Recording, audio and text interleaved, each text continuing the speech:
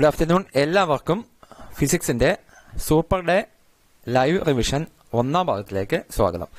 അപ്പോൾ നമ്മൾ റിവിഷൻ നടത്താൻ പോകുന്നത് ആദ്യത്തെ 3 ചാപ്റ്ററുകളാണ് റിവിഷൻ നടത്താൻ പോകുന്നത്. അപ്പോൾ ഇതുമായി ബന്ധപ്പെട്ട മെറ്റീരിയൽസ് ഒക്കെ നിങ്ങൾ കയ്യിൽ വെച്ചോളുക. കാരണം കാര്യങ്ങൾ പറയുമ്പോൾ ആ ഫിഗറുകളും കാര്യങ്ങളും ഒക്കെ നോക്കണം എന്നുണ്ടെങ്കിൽ ടെക്സ്റ്റും കാര്യങ്ങളും ഒക്കെ കയ്യിൽ എടുക്കുന്നത് നന്നായിരിക്കും. അതേപോലെ പേന പെൻസിൽ ഒക്കെ കയ്യിലുള്ളത് നന്നായിരിക്കും. അപ്പോൾ ആദ്യത്തെ 3 ചാപ്റ്ററുകളിലൂടെയാണ് നമ്മൾ കടന്നു പോകുന്നത്. അപ്പോൾ ഓൾറെഡി നമ്മൾ എല്ലാ കാര്യങ്ങളും പഠിച്ചു കഴിഞ്ഞതായതുകൊണ്ട് റിവിഷന് പ്രധാനപ്പെട്ട ഏരിയകളും അതേപോലെ തന്നെ ചാപ്റ്ററിലെ ചോദ്യങ്ങൾ വരാൻ സാധ്യതയുള്ള ഏരിയകളും ഒക്കെ ചിത്രങ്ങളും പട്ടികകളും ഒക്കെ പറഞ്ഞുകൊണ്ടാണ് മുന്നോട്ട് പോകുന്നത്. കാരണം കൂടുതൽ എക്സ്പ്ലനേഷൻ തരേണ്ട സ്ഥലത്ത് കൂടുതൽ എക്സ്പ്ലെയിൻ അത് ചെയ്യുന്നുണ്ട്.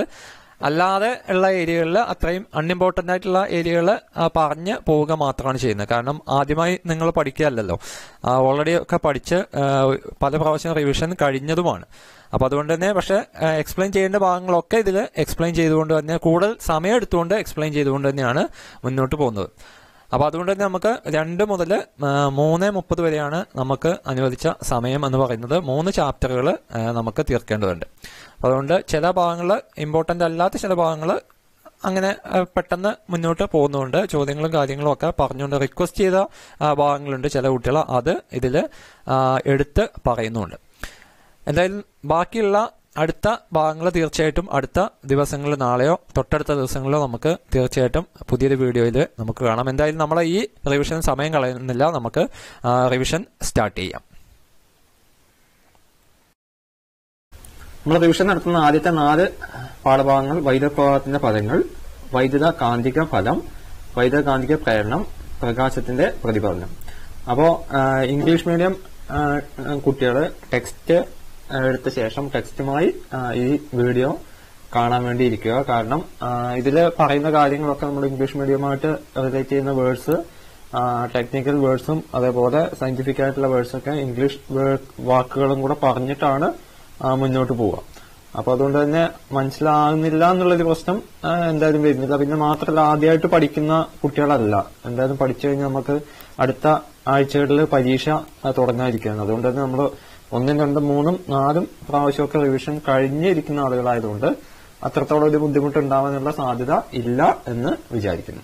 എന്തായാലും നമുക്ക് ഒന്നാമത്തെ ചാപ്റ്ററിലൂടെ ഒന്ന് സ്റ്റാർട്ട് ചെയ്യാം.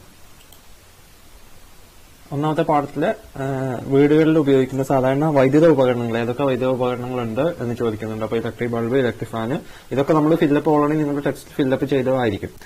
ഇലക്ട്രിക് ബൾബ്, ഇലക്ട്രിക് ഫാന്, അതുപോലെ തന്നെ മറ്റ് വൈദ്യുത ഉപകരണങ്ങൾ. അപ്പൊ ഈ വൈദ്യുത ഉപകരണങ്ങളൊക്കെ വൈദ്യുതോർജ്ജത്തെ മറ്റൊരു ഊർജ്ജ രൂപത്തിലേക്ക് മാറ്റാൻ വേണ്ടിയാണ് ഉപയോഗിക്കുന്നത് അല്ലെങ്കിൽ സഹായിക്കുന്നത് എന്ന് പറഞ്ഞിട്ടാണ് നമ്മളെ ചാപ്റ്റർ തുടങ്ങുന്നത്. അപ്പോൾ മറ്റൊരു ഊർജ്ജ രൂപത്തിലേക്ക് മാറ്റാൻ വേണ്ടിയാണ് വൈദ്യുത ബൾബാണെങ്കിലും ഇലക്ട്രിക് ഫാൻ ആണെങ്കിലും അതേപോലെ അയൺ ബോക്സ് ആണെങ്കിലും നമുക്ക് ഹീറ്റർ ആണെങ്കിലും അങ്ങനെയുള്ള ഉപകരണങ്ങളൊക്കെ ഉപയോഗിക്കുന്നത്. അപ്പോൾ ഇത്തരം ഉപകരണങ്ങളൊക്കെ വൈദ്യുതോർജ്ജത്തെ ഒരു രൂപത്തിൽ നിന്ന് മറ്റൊരു രൂപത്തിലേക്ക് മാറ്റുന്നു. അപ്പോൾ converts energy from one form to another or electric energy to other forms. അപ്പോൾ അത് അതർ ഫോംസ് എന്ന് പറഞ്ഞാൽ മറ്റ് ഫോംസ് എന്ന് പറഞ്ഞു കഴിഞ്ഞാൽ, മറ്റുള്ള ഊർജ്ജ രൂപങ്ങൾ എന്ന് പറഞ്ഞു കഴിഞ്ഞാൽ അത് ഹീറ്റ് എനർജി ആവാം, താപോർജ്ജമാകാം, ലൈറ്റ് എനർജി ആവാം, പ്രകാശോർജ്ജമാകാം, അതേപോലെ മെക്കാനിക്കൽ എനർജി ആവാം, യാന്ത്രികോർജ്ജമാകാം. അങ്ങനെ ഏത് രൂപത്തിലേക്കും ഈ വൈദ്യുത ഉപകരണങ്ങളുടെ സഹായത്തോടു കൂടി നമുക്ക് മാറ്റാൻ കഴിയും. അല്ലെങ്കിൽ നമുക്ക് ആവശ്യമുള്ള രീതിയിലേക്ക് മാറ്റാൻ വേണ്ടിയാണ് നമ്മൾ വൈദ്യുതോർജ്ജത്തെ ആശ്രയിക്കുക, അങ്ങനെയും നമുക്ക് പറയാം.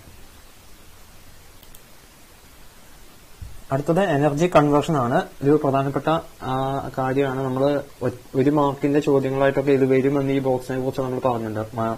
1 മാർക്ക് ക്വസ്റ്റ്യൻസിന്റെ വീഡിയോ ചെയ്തപ്പം അതിൽ പറയുന്നുണ്ടായിരുന്നു ഈ ബോക്സ് ശ്രദ്ധിക്കണം. ഈ ബോക്സിലുള്ള കാര്യങ്ങൾ നമ്മൾ ഫില്ലപ്പ് ചെയ്തിട്ട് വൈദ്യുതോർജ്ജത്തെ അല്ലെങ്കിൽ ഇലക്ട്രിക് എനർജിയെ മറ്റ് എനർജി ആയിട്ട് കൺവേർട്ട് ചെയ്യുന്ന നമ്മുടെ വീട്ടിലുള്ള കുറച്ച് ഉപകരണങ്ങളുടെ ലിസ്റ്റ് തന്ന ശേഷം എഴുതാൻ വേണ്ടി പറയുന്നതാണ്. അപ്പോ അങ്ങനെ നമ്മൾ ഊർജ്ജമാറ്റങ്ങൾ, ഉപയോഗവും ഊർജ്ജമാറ്റവും ഇതിൽ രേഖപ്പെടുത്തുന്നു. പിന്നെ ജൂൾ നിയമത്തിലേക്ക് നമ്മൾ എത്താൻ വേണ്ടി എടുത്ത ഒരു സർക്യൂട്ടാണ് നിക്രോം കോയിൽ. നിക്രോം കമ്പിയും അതേപോലെ 6 വോൾട്ട് ബാറ്ററിയും സ്വിച്ച് ഉപയോഗിച്ച് എക്സ്പെരിമെന്റ് നടത്തി കഴിയുമ്പോൾ വൈദ്യുതി കടന്നു പോകുമ്പോൾ ഇത് ചൂടായിട്ട് താപം ഉൽപ്പാദിപ്പിക്കുന്നു. അപ്പൊ അങ്ങനെ താപം ഉൽപ്പാദിപ്പിക്കുന്നു. ഈ താപത്തിന്റെ അളവ് എന്തിനെയൊക്കെ ആശ്രയിക്കുന്നു എന്ന് പറഞ്ഞിട്ടാണ് നാം ജൂൾ നിയമത്തിലേക്ക് എത്തിപ്പെട്ടത്. അങ്ങനെ ജൂൾ നിയമം H=I²RT എന്ന് പറയുന്ന ഒരു ഇക്വേഷൻ നമുക്ക് കിട്ടി. അവിടെ ഉൽപ്പാദിപ്പിക്കുന്ന താപം ഹീറ്റ് ഐയെയും ആറിനെയും ടിയെയും ആശ്രയിച്ചിരിക്കുന്നു എന്നാണ് ഈ ജൂൾസ് ലോ സ്റ്റേറ്റ് ചെയ്യുന്നത്.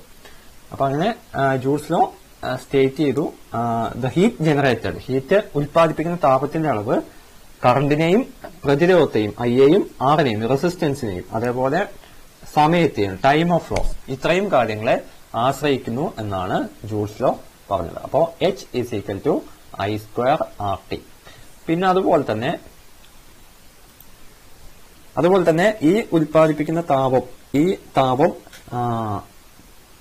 നമ്മൾ ഐയും ആറും ടിയും മാറ്റുകയാണെങ്കിൽ, ചേഞ്ച് ചെയ്യുകയാണെങ്കിൽ ആ ഉൽപ്പാദിപ്പിക്കുന്ന താപത്തിലുണ്ടാവുന്ന മാറ്റം എത്രത്തോളമാണ് എന്ന് നമ്മളെ മനസ്സിലാക്കാൻ വേണ്ടി തന്നൊരു പട്ടികയാണ് പട്ടിക 1, 2 എന്ന് പറയുന്നത്.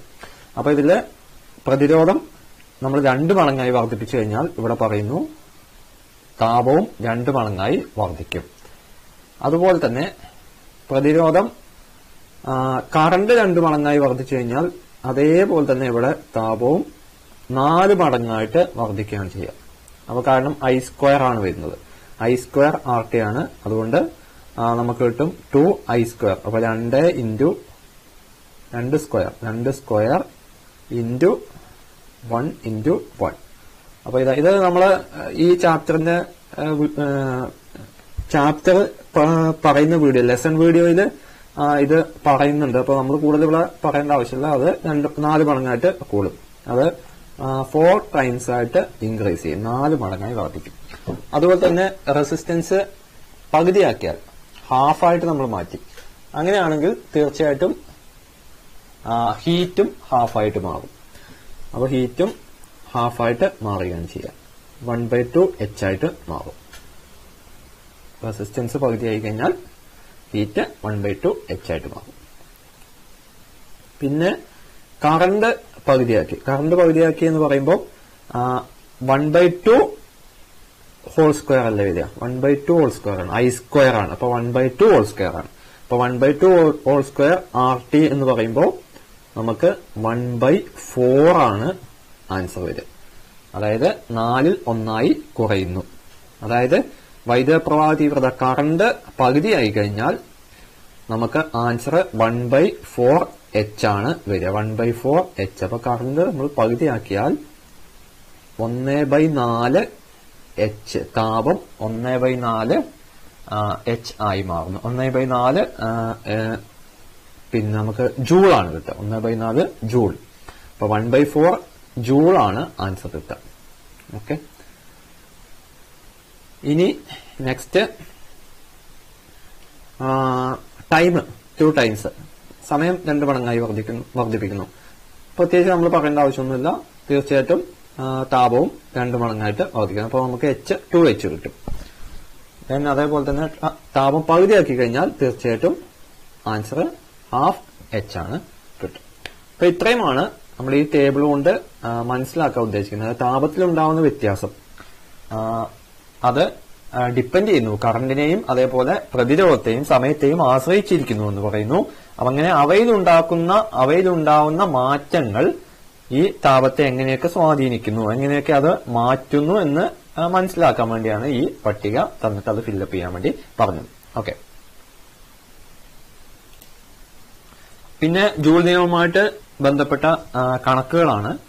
അത് കണക്ക് H=I²RT എന്ന് പറയുന്ന സമവാക്യം ഉപയോഗിച്ച് കണക്ക് ചോദിക്കാം. അതേപോലെ തന്നെ H=IVT എന്ന് പറയുന്ന സമവാക്യം ഉപയോഗിച്ച് പ്രോബ്ലംസ് ചോദിക്കാം. അതേപോലെ H=V²/R×T. അപ്പൊ ഈ 3 സമവാക്യം, H=I²RT എന്ന് പറയുന്ന സമവാക്യവും അതേപോലെ തന്നെ ബാക്കി 2 സമവാക്യങ്ങളും, ഈ സമവാക്യങ്ങളൊക്കെ ഉപയോഗിച്ചിട്ട് H=IVT എന്ന് പറയുന്ന സമവാക്യം ഉപയോഗിച്ചും അതേപോലെ H സമം V square by R into T എന്ന് പറയുന്ന സമവാക്യം ഉപയോഗിച്ചും ഒക്കെ നമുക്ക് ആ പ്രോബ്ലംസ് ചോദിക്കാം. അപ്പൊ ഇവിടെ ഒരു പ്രോബ്ലം തന്നിട്ടുള്ളത് I തന്നിട്ടുണ്ട്, അതേപോലെ ടൈം തന്നിട്ടുണ്ട്, R തന്നിട്ടുണ്ട്. R 200 ഓം ആണ്, 200 ഓം ആണ്, കറണ്ട് 0.2 ആംപെയർ ആണ്, അതേപോലെ സമയം 5 മിനിറ്റ്. അപ്പൊ ടെക്സ്റ്റിലുള്ള ചോദ്യങ്ങളൊക്കെ തീർച്ചയായിട്ടും നിങ്ങൾ എന്തായാലും നോക്കിയിരിക്കണം. കാരണം നമ്മൾ കൂടുതലായിട്ട് ടെക്സ്റ്റിന് പുറത്തേക്ക് ഓടിപ്പോകുന്നത് നല്ലത് തന്നെയാണ്. ടെക്സ്റ്റിലുള്ള കംപ്ലീറ്റ് കാര്യങ്ങൾ തീർത്ത ശേഷം മാത്രം നമ്മൾ ടെക്സ്റ്റിന് പുറത്തേക്ക് ഓടുന്നത് നന്നായിരിക്കും. അപ്പൊ ടെക്സ്റ്റിൽ പറഞ്ഞിരിക്കുന്ന കാര്യങ്ങൾ കൂടുതലായിട്ട് നമ്മൾ പഠിച്ച് എന്തായാലും എക്സാമിന് പോകുമ്പോഴത്തേക്ക് ആ കാര്യങ്ങൾ പ്രത്യേകിച്ച് പ്രോബ്ലംസ് ടെക്സ്റ്റിൽ പറഞ്ഞിരിക്കുന്നതായിട്ടുള്ള കണക്കുകളൊക്കെ നമ്മൾ ചെയ്ത് നോക്കിയ ശേഷം മാത്രമേ പരീക്ഷയ്ക്ക് പോകാൻ പാടുള്ളൂ. കാരണം അതിനുശേഷം മാത്രം നമ്മൾ എക്സ്ട്രാ ഒരു പുറത്തുനിന്ന് ഇത് കംപ്ലീറ്റ് ആയി എന്ന് തോന്നിയുള്ള ആളുകൾ മാത്രമാണ് സാധാരണ എക്സ്ട്രാ പുറത്തുനിന്ന് ചോദ്യങ്ങളിലേക്ക് പോവാറ്. ചോദ്യങ്ങൾ മാക്സിമം പരമാവധി ചോദ്യങ്ങൾ ചെയ്യുന്നത് നല്ലത് തന്നെയാണ്. എന്നിരുന്നാലും പാഠപുസ്തകത്തിലുള്ള ചോദ്യങ്ങൾ വിട്ടുപോകാതിരിക്കാൻ ശ്രദ്ധിക്കുക. അപ്പൊ അങ്ങനെ നമുക്ക് R തന്നിട്ടുണ്ട്, അതേപോലെ I തന്നിട്ടുണ്ട്, T തന്നിട്ടുണ്ട്. ഈ 3 കാര്യങ്ങൾ തന്നു. H സമം I square R T 0.2 square into 200 into 300. ഇവിടെ എല്ലാവരും മിസ്റ്റേക്ക് വരുന്ന ഒരു കാര്യമാണ് സമയം. ടൈം എന്ന് പറയുന്നത് സെക്കൻഡിലേക്കാണ് നമ്മൾ മാറ്റേണ്ടത്. മിക്കവാറും അത് മിനിറ്റിൽ തന്നെ അല്ലെങ്കിൽ മണിക്കൂറിൽ തന്നെ എഴുതി ചെയ്യാറുണ്ട്. അതേപോലെ തന്നെ വീട്ടിലുള്ള ഉപകരണങ്ങളുടെ എനർജി കാണുന്ന സമയത്ത് അവിടെ അവറിലാണ് വേണ്ടിയത്, അവിടെ ഇതേപോലെ തന്നെ സെക്കൻഡിലേക്ക് മാറ്റി ചെയ്യാറുണ്ട്. അപ്പൊ രണ്ടും അങ്ങോട്ടും ഇങ്ങോട്ടും മാറ്റും. അതായത് വീട്ടിലുള്ള ഉപകരണങ്ങൾ പവർ തന്ന ശേഷം എത്രത്തോളം ഊർജം ചെലവാവുന്നു അല്ലെങ്കിൽ നമ്മുടെ കറണ്ട് ബില്ല് എത്രയാണ് എന്ന് കണ്ടെത്താനുള്ള ഒരു കണക്കുകൾ സാധാരണ ഉണ്ടാവാറുണ്ടല്ലോ. അപ്പൊ അത്തരം കണക്കുകളിൽ സാധാരണ എന്ത് ചെയ്യാറുണ്ട്? അത്തരം കണക്കുകളിൽ P ഇൻറ്റു T ബൈ 1000 ആണ് നമുക്കറിയാം, കിലോ വാട്ട് അവറിലാണ് കാണുന്നത്. അപ്പൊ ആ ഒരു അവസരത്തിൽ സാധാരണ എന്ത് ചെയ്യും? അത് ചിലപ്പോ ഓർമ്മയില്ലാതെ സെക്കൻഡിലേക്ക് മാറ്റും. ഇവിടെ അതേപോലെ തന്നെ സെക്കൻഡിൽ മാറ്റേണ്ട സ്ഥലത്ത് ചിലപ്പോൾ മിനിറ്റിലോ മണിക്കൂറിലോ ഒക്കെ ആക്കി മാറ്റാറുണ്ട്. അപ്പൊ അത് ശ്രദ്ധിക്കാം. നോർമലി നമ്മൾ സെക്കൻഡിൽ തന്നെയാണ് കാണുന്നത്. വൈദ്യുതോർജ്ജം വീടുകളിൽ ഉപയോഗിക്കുന്ന വൈദ്യുതോർജ്ജം കാണുന്ന അവസരത്തിൽ മാത്രം, ആ സമയത്ത് മാത്രമാണ് അവറിൽ നമ്മൾ കണക്ക് ചെയ്യാം, വാല്യൂ നമ്മൾ എടുക്കാറ്. ഓക്കെ, അപ്പൊ അങ്ങനെ ഇവിടെ നമുക്ക് ആൻസർ കിട്ടും. 0.2 സ്ക്വയർ എന്ന് പറഞ്ഞാൽ 0.04 then into 200 into 300. അപ്പോ 0.2 സ്ക്വയറിന് 0.04 into 200 into 300. അപ്പൊ ഈക്വൽ ടു 200 into 300 എന്ന് പറയുകയാണെങ്കിൽ നമുക്ക് എത്ര കിട്ടും? 6000 ഇത് കിട്ടും. Okay, then into 0.4. അപ്പൊ ഈ ആൻസർ 2400. നമുക്ക് മൾട്ടിപ്ലൈ ചെയ്യുമ്പോൾ ഈ 2 0 നമ്മൾ ഇവിടുന്ന് ഒഴിവാക്കി കഴിഞ്ഞാൽ നമുക്ക് ഈ 0.04നെ നമുക്ക് എന്തായിട്ട് എഴുതാം? 4 ആയിട്ട് എഴുതാം. അപ്പൊ 4 ഇൻറ്റു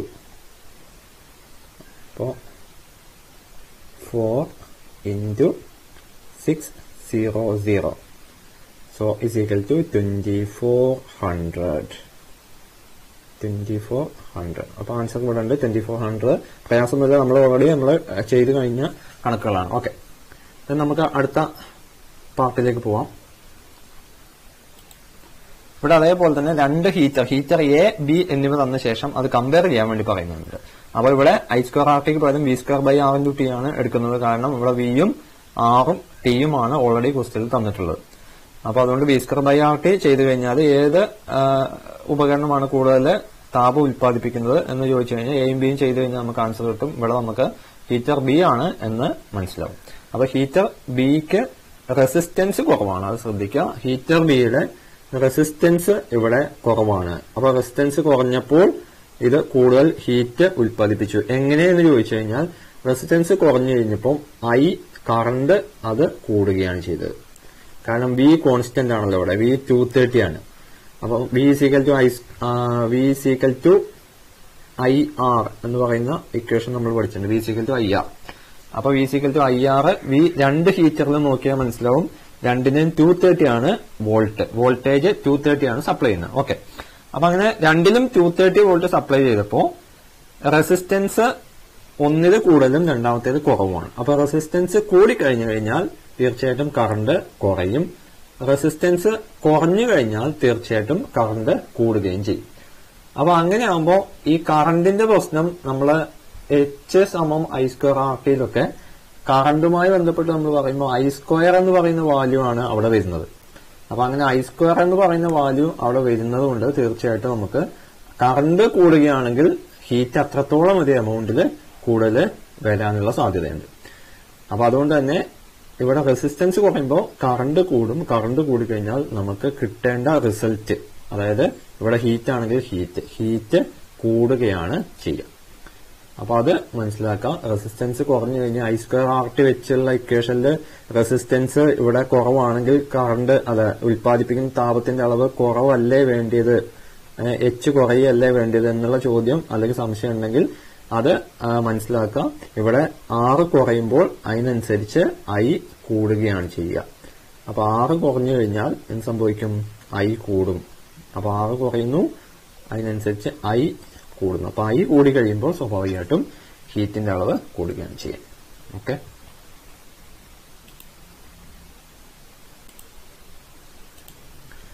ഇവിടെ രണ്ട് ബൾബുകള് B1 B2 B1 B2 പാരലായിട്ടാണ് തന്നിട്ടുള്ളത്. ഇവിടെ B1 B2 ശ്രേണിയിലാണ്, സീരീസിലായിട്ടാണ് തന്നിട്ടുള്ളത്. അപ്പൊ തീർച്ചയായിട്ടും ഇങ്ങനെ ചോദ്യം വന്ന ശേഷം ഇതുമായി ബന്ധപ്പെട്ട് I കാണാനും കറണ്ട് കാണാനും ഒക്കെ ചോദിക്കാം. അപ്പൊ കറണ്ട് കാണാനുള്ള ഒരു ക്വസ്റ്റ്യൻ വരികയാണെങ്കിൽ തന്നെ ഇവിടെ നമ്മൾ ആദ്യം എഫക്റ്റീവ് റെസിസ്റ്റൻസ്, സഫല പ്രതിരോധം തീർച്ചയായിട്ടും കാണേണ്ടി വരും. അപ്പോ കാരണം I സമം V/R ആണ്, അല്ലെ? I സമം V/R ആണ്. അപ്പൊ I സമം V/R I കാണണം എന്നുണ്ടെങ്കിൽ എന്ത് വേണം? ആദ്യം R കണ്ടെത്തണം. R ആദ്യം കാണണം. R കാണണമെങ്കിൽ ഇവിടെ രണ്ട് റെസിസ്റ്റൻസ് ഉണ്ട്.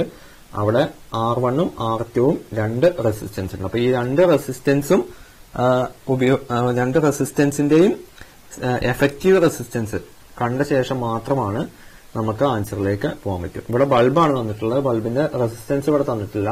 അങ്ങനെ റെസിസ്റ്റൻസ് തന്ന ഒരു ക്വസ്റ്റ്യൻ ഉണ്ടെങ്കിൽ ചെയ്യുന്ന രീതിയാണ് തന്നിട്ടുള്ളത്. ഇവിടെ ബൾബും ബൾബിന്റെ വാട്ടും മാത്രമാണ് തന്നിട്ടുള്ളത്. അതിൽ നിന്ന് നമ്മൾ വീണ്ടും റെസിസ്റ്റൻസ് കണ്ടെത്തേണ്ടി ഇരിക്കുന്നു. കണ്ടെത്തി കഴിഞ്ഞ ശേഷം ബാക്കി ക്വസ്റ്റ്യൻ ആൻസർ ചെയ്യണം. അപ്പൊ അങ്ങനെ ഇതിന് പകരം റെസിസ്റ്റൻസ് ആണെങ്കിൽ നമ്മൾ R1 പ്ലസ് R2 ചെയ്ത ശേഷമാണ് ബാക്കിയുള്ള ക്വസ്റ്റ്യൻസ് I ആണെങ്കിൽ I കാണാൻ പോകുന്നത്. ഇതാണ് നമ്മൾ പറഞ്ഞ ചോദ്യം. രണ്ട് റെസിസ്റ്റൻസ് R1 R2 എന്നിവ സീരീസിൽ കണക്ട് ചെയ്ത് ശ്രേണിയിൽ ബന്ധിപ്പിച്ചു. അപ്പൊ ഇങ്ങനെ കണക്ട് ചെയ്ത് വിചാരിക്കും. അപ്പൊ അങ്ങനെയാണെങ്കിൽ R = R1 പ്ലസ് R2. അതേപോലെ തന്നെ സമാന്തരമാണ്. പാരലാണെങ്കിൽ ഇതേപോലെയാണ് സർക്യൂട്ട്. അത് ഇങ്ങനെ വരും. സർക്യൂട്ട് കണക്ട് ചെയ്തു. അത് 1/R = 1/R1 plus 1/R2. 1/R = 1/R1 plus 1/R2. Okay,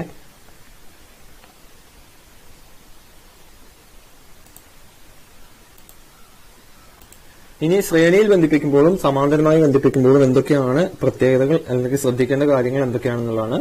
അത് ശ്രേണിയിലാണെങ്കിൽ സഫല പ്രതിരോധം കൂടുന്നു എന്ന് പറയുന്നുണ്ട്. അതായത് എഫക്റ്റീവ് റെസിസ്റ്റൻസ് ഇൻക്രീസസ്. കാരണം R1 പ്ലസ് R2 ആണല്ലോ, അതുകൊണ്ട് എഫക്റ്റീവ് റെസിസ്റ്റൻസ് ഇൻക്രീസ്. ഇനി അതേപോലെ സമാന്തരമാണെങ്കിൽ എന്താണെന്ന് ചോദിച്ചു കഴിഞ്ഞാൽ സഫല പ്രതിരോധം കുറയുന്നു.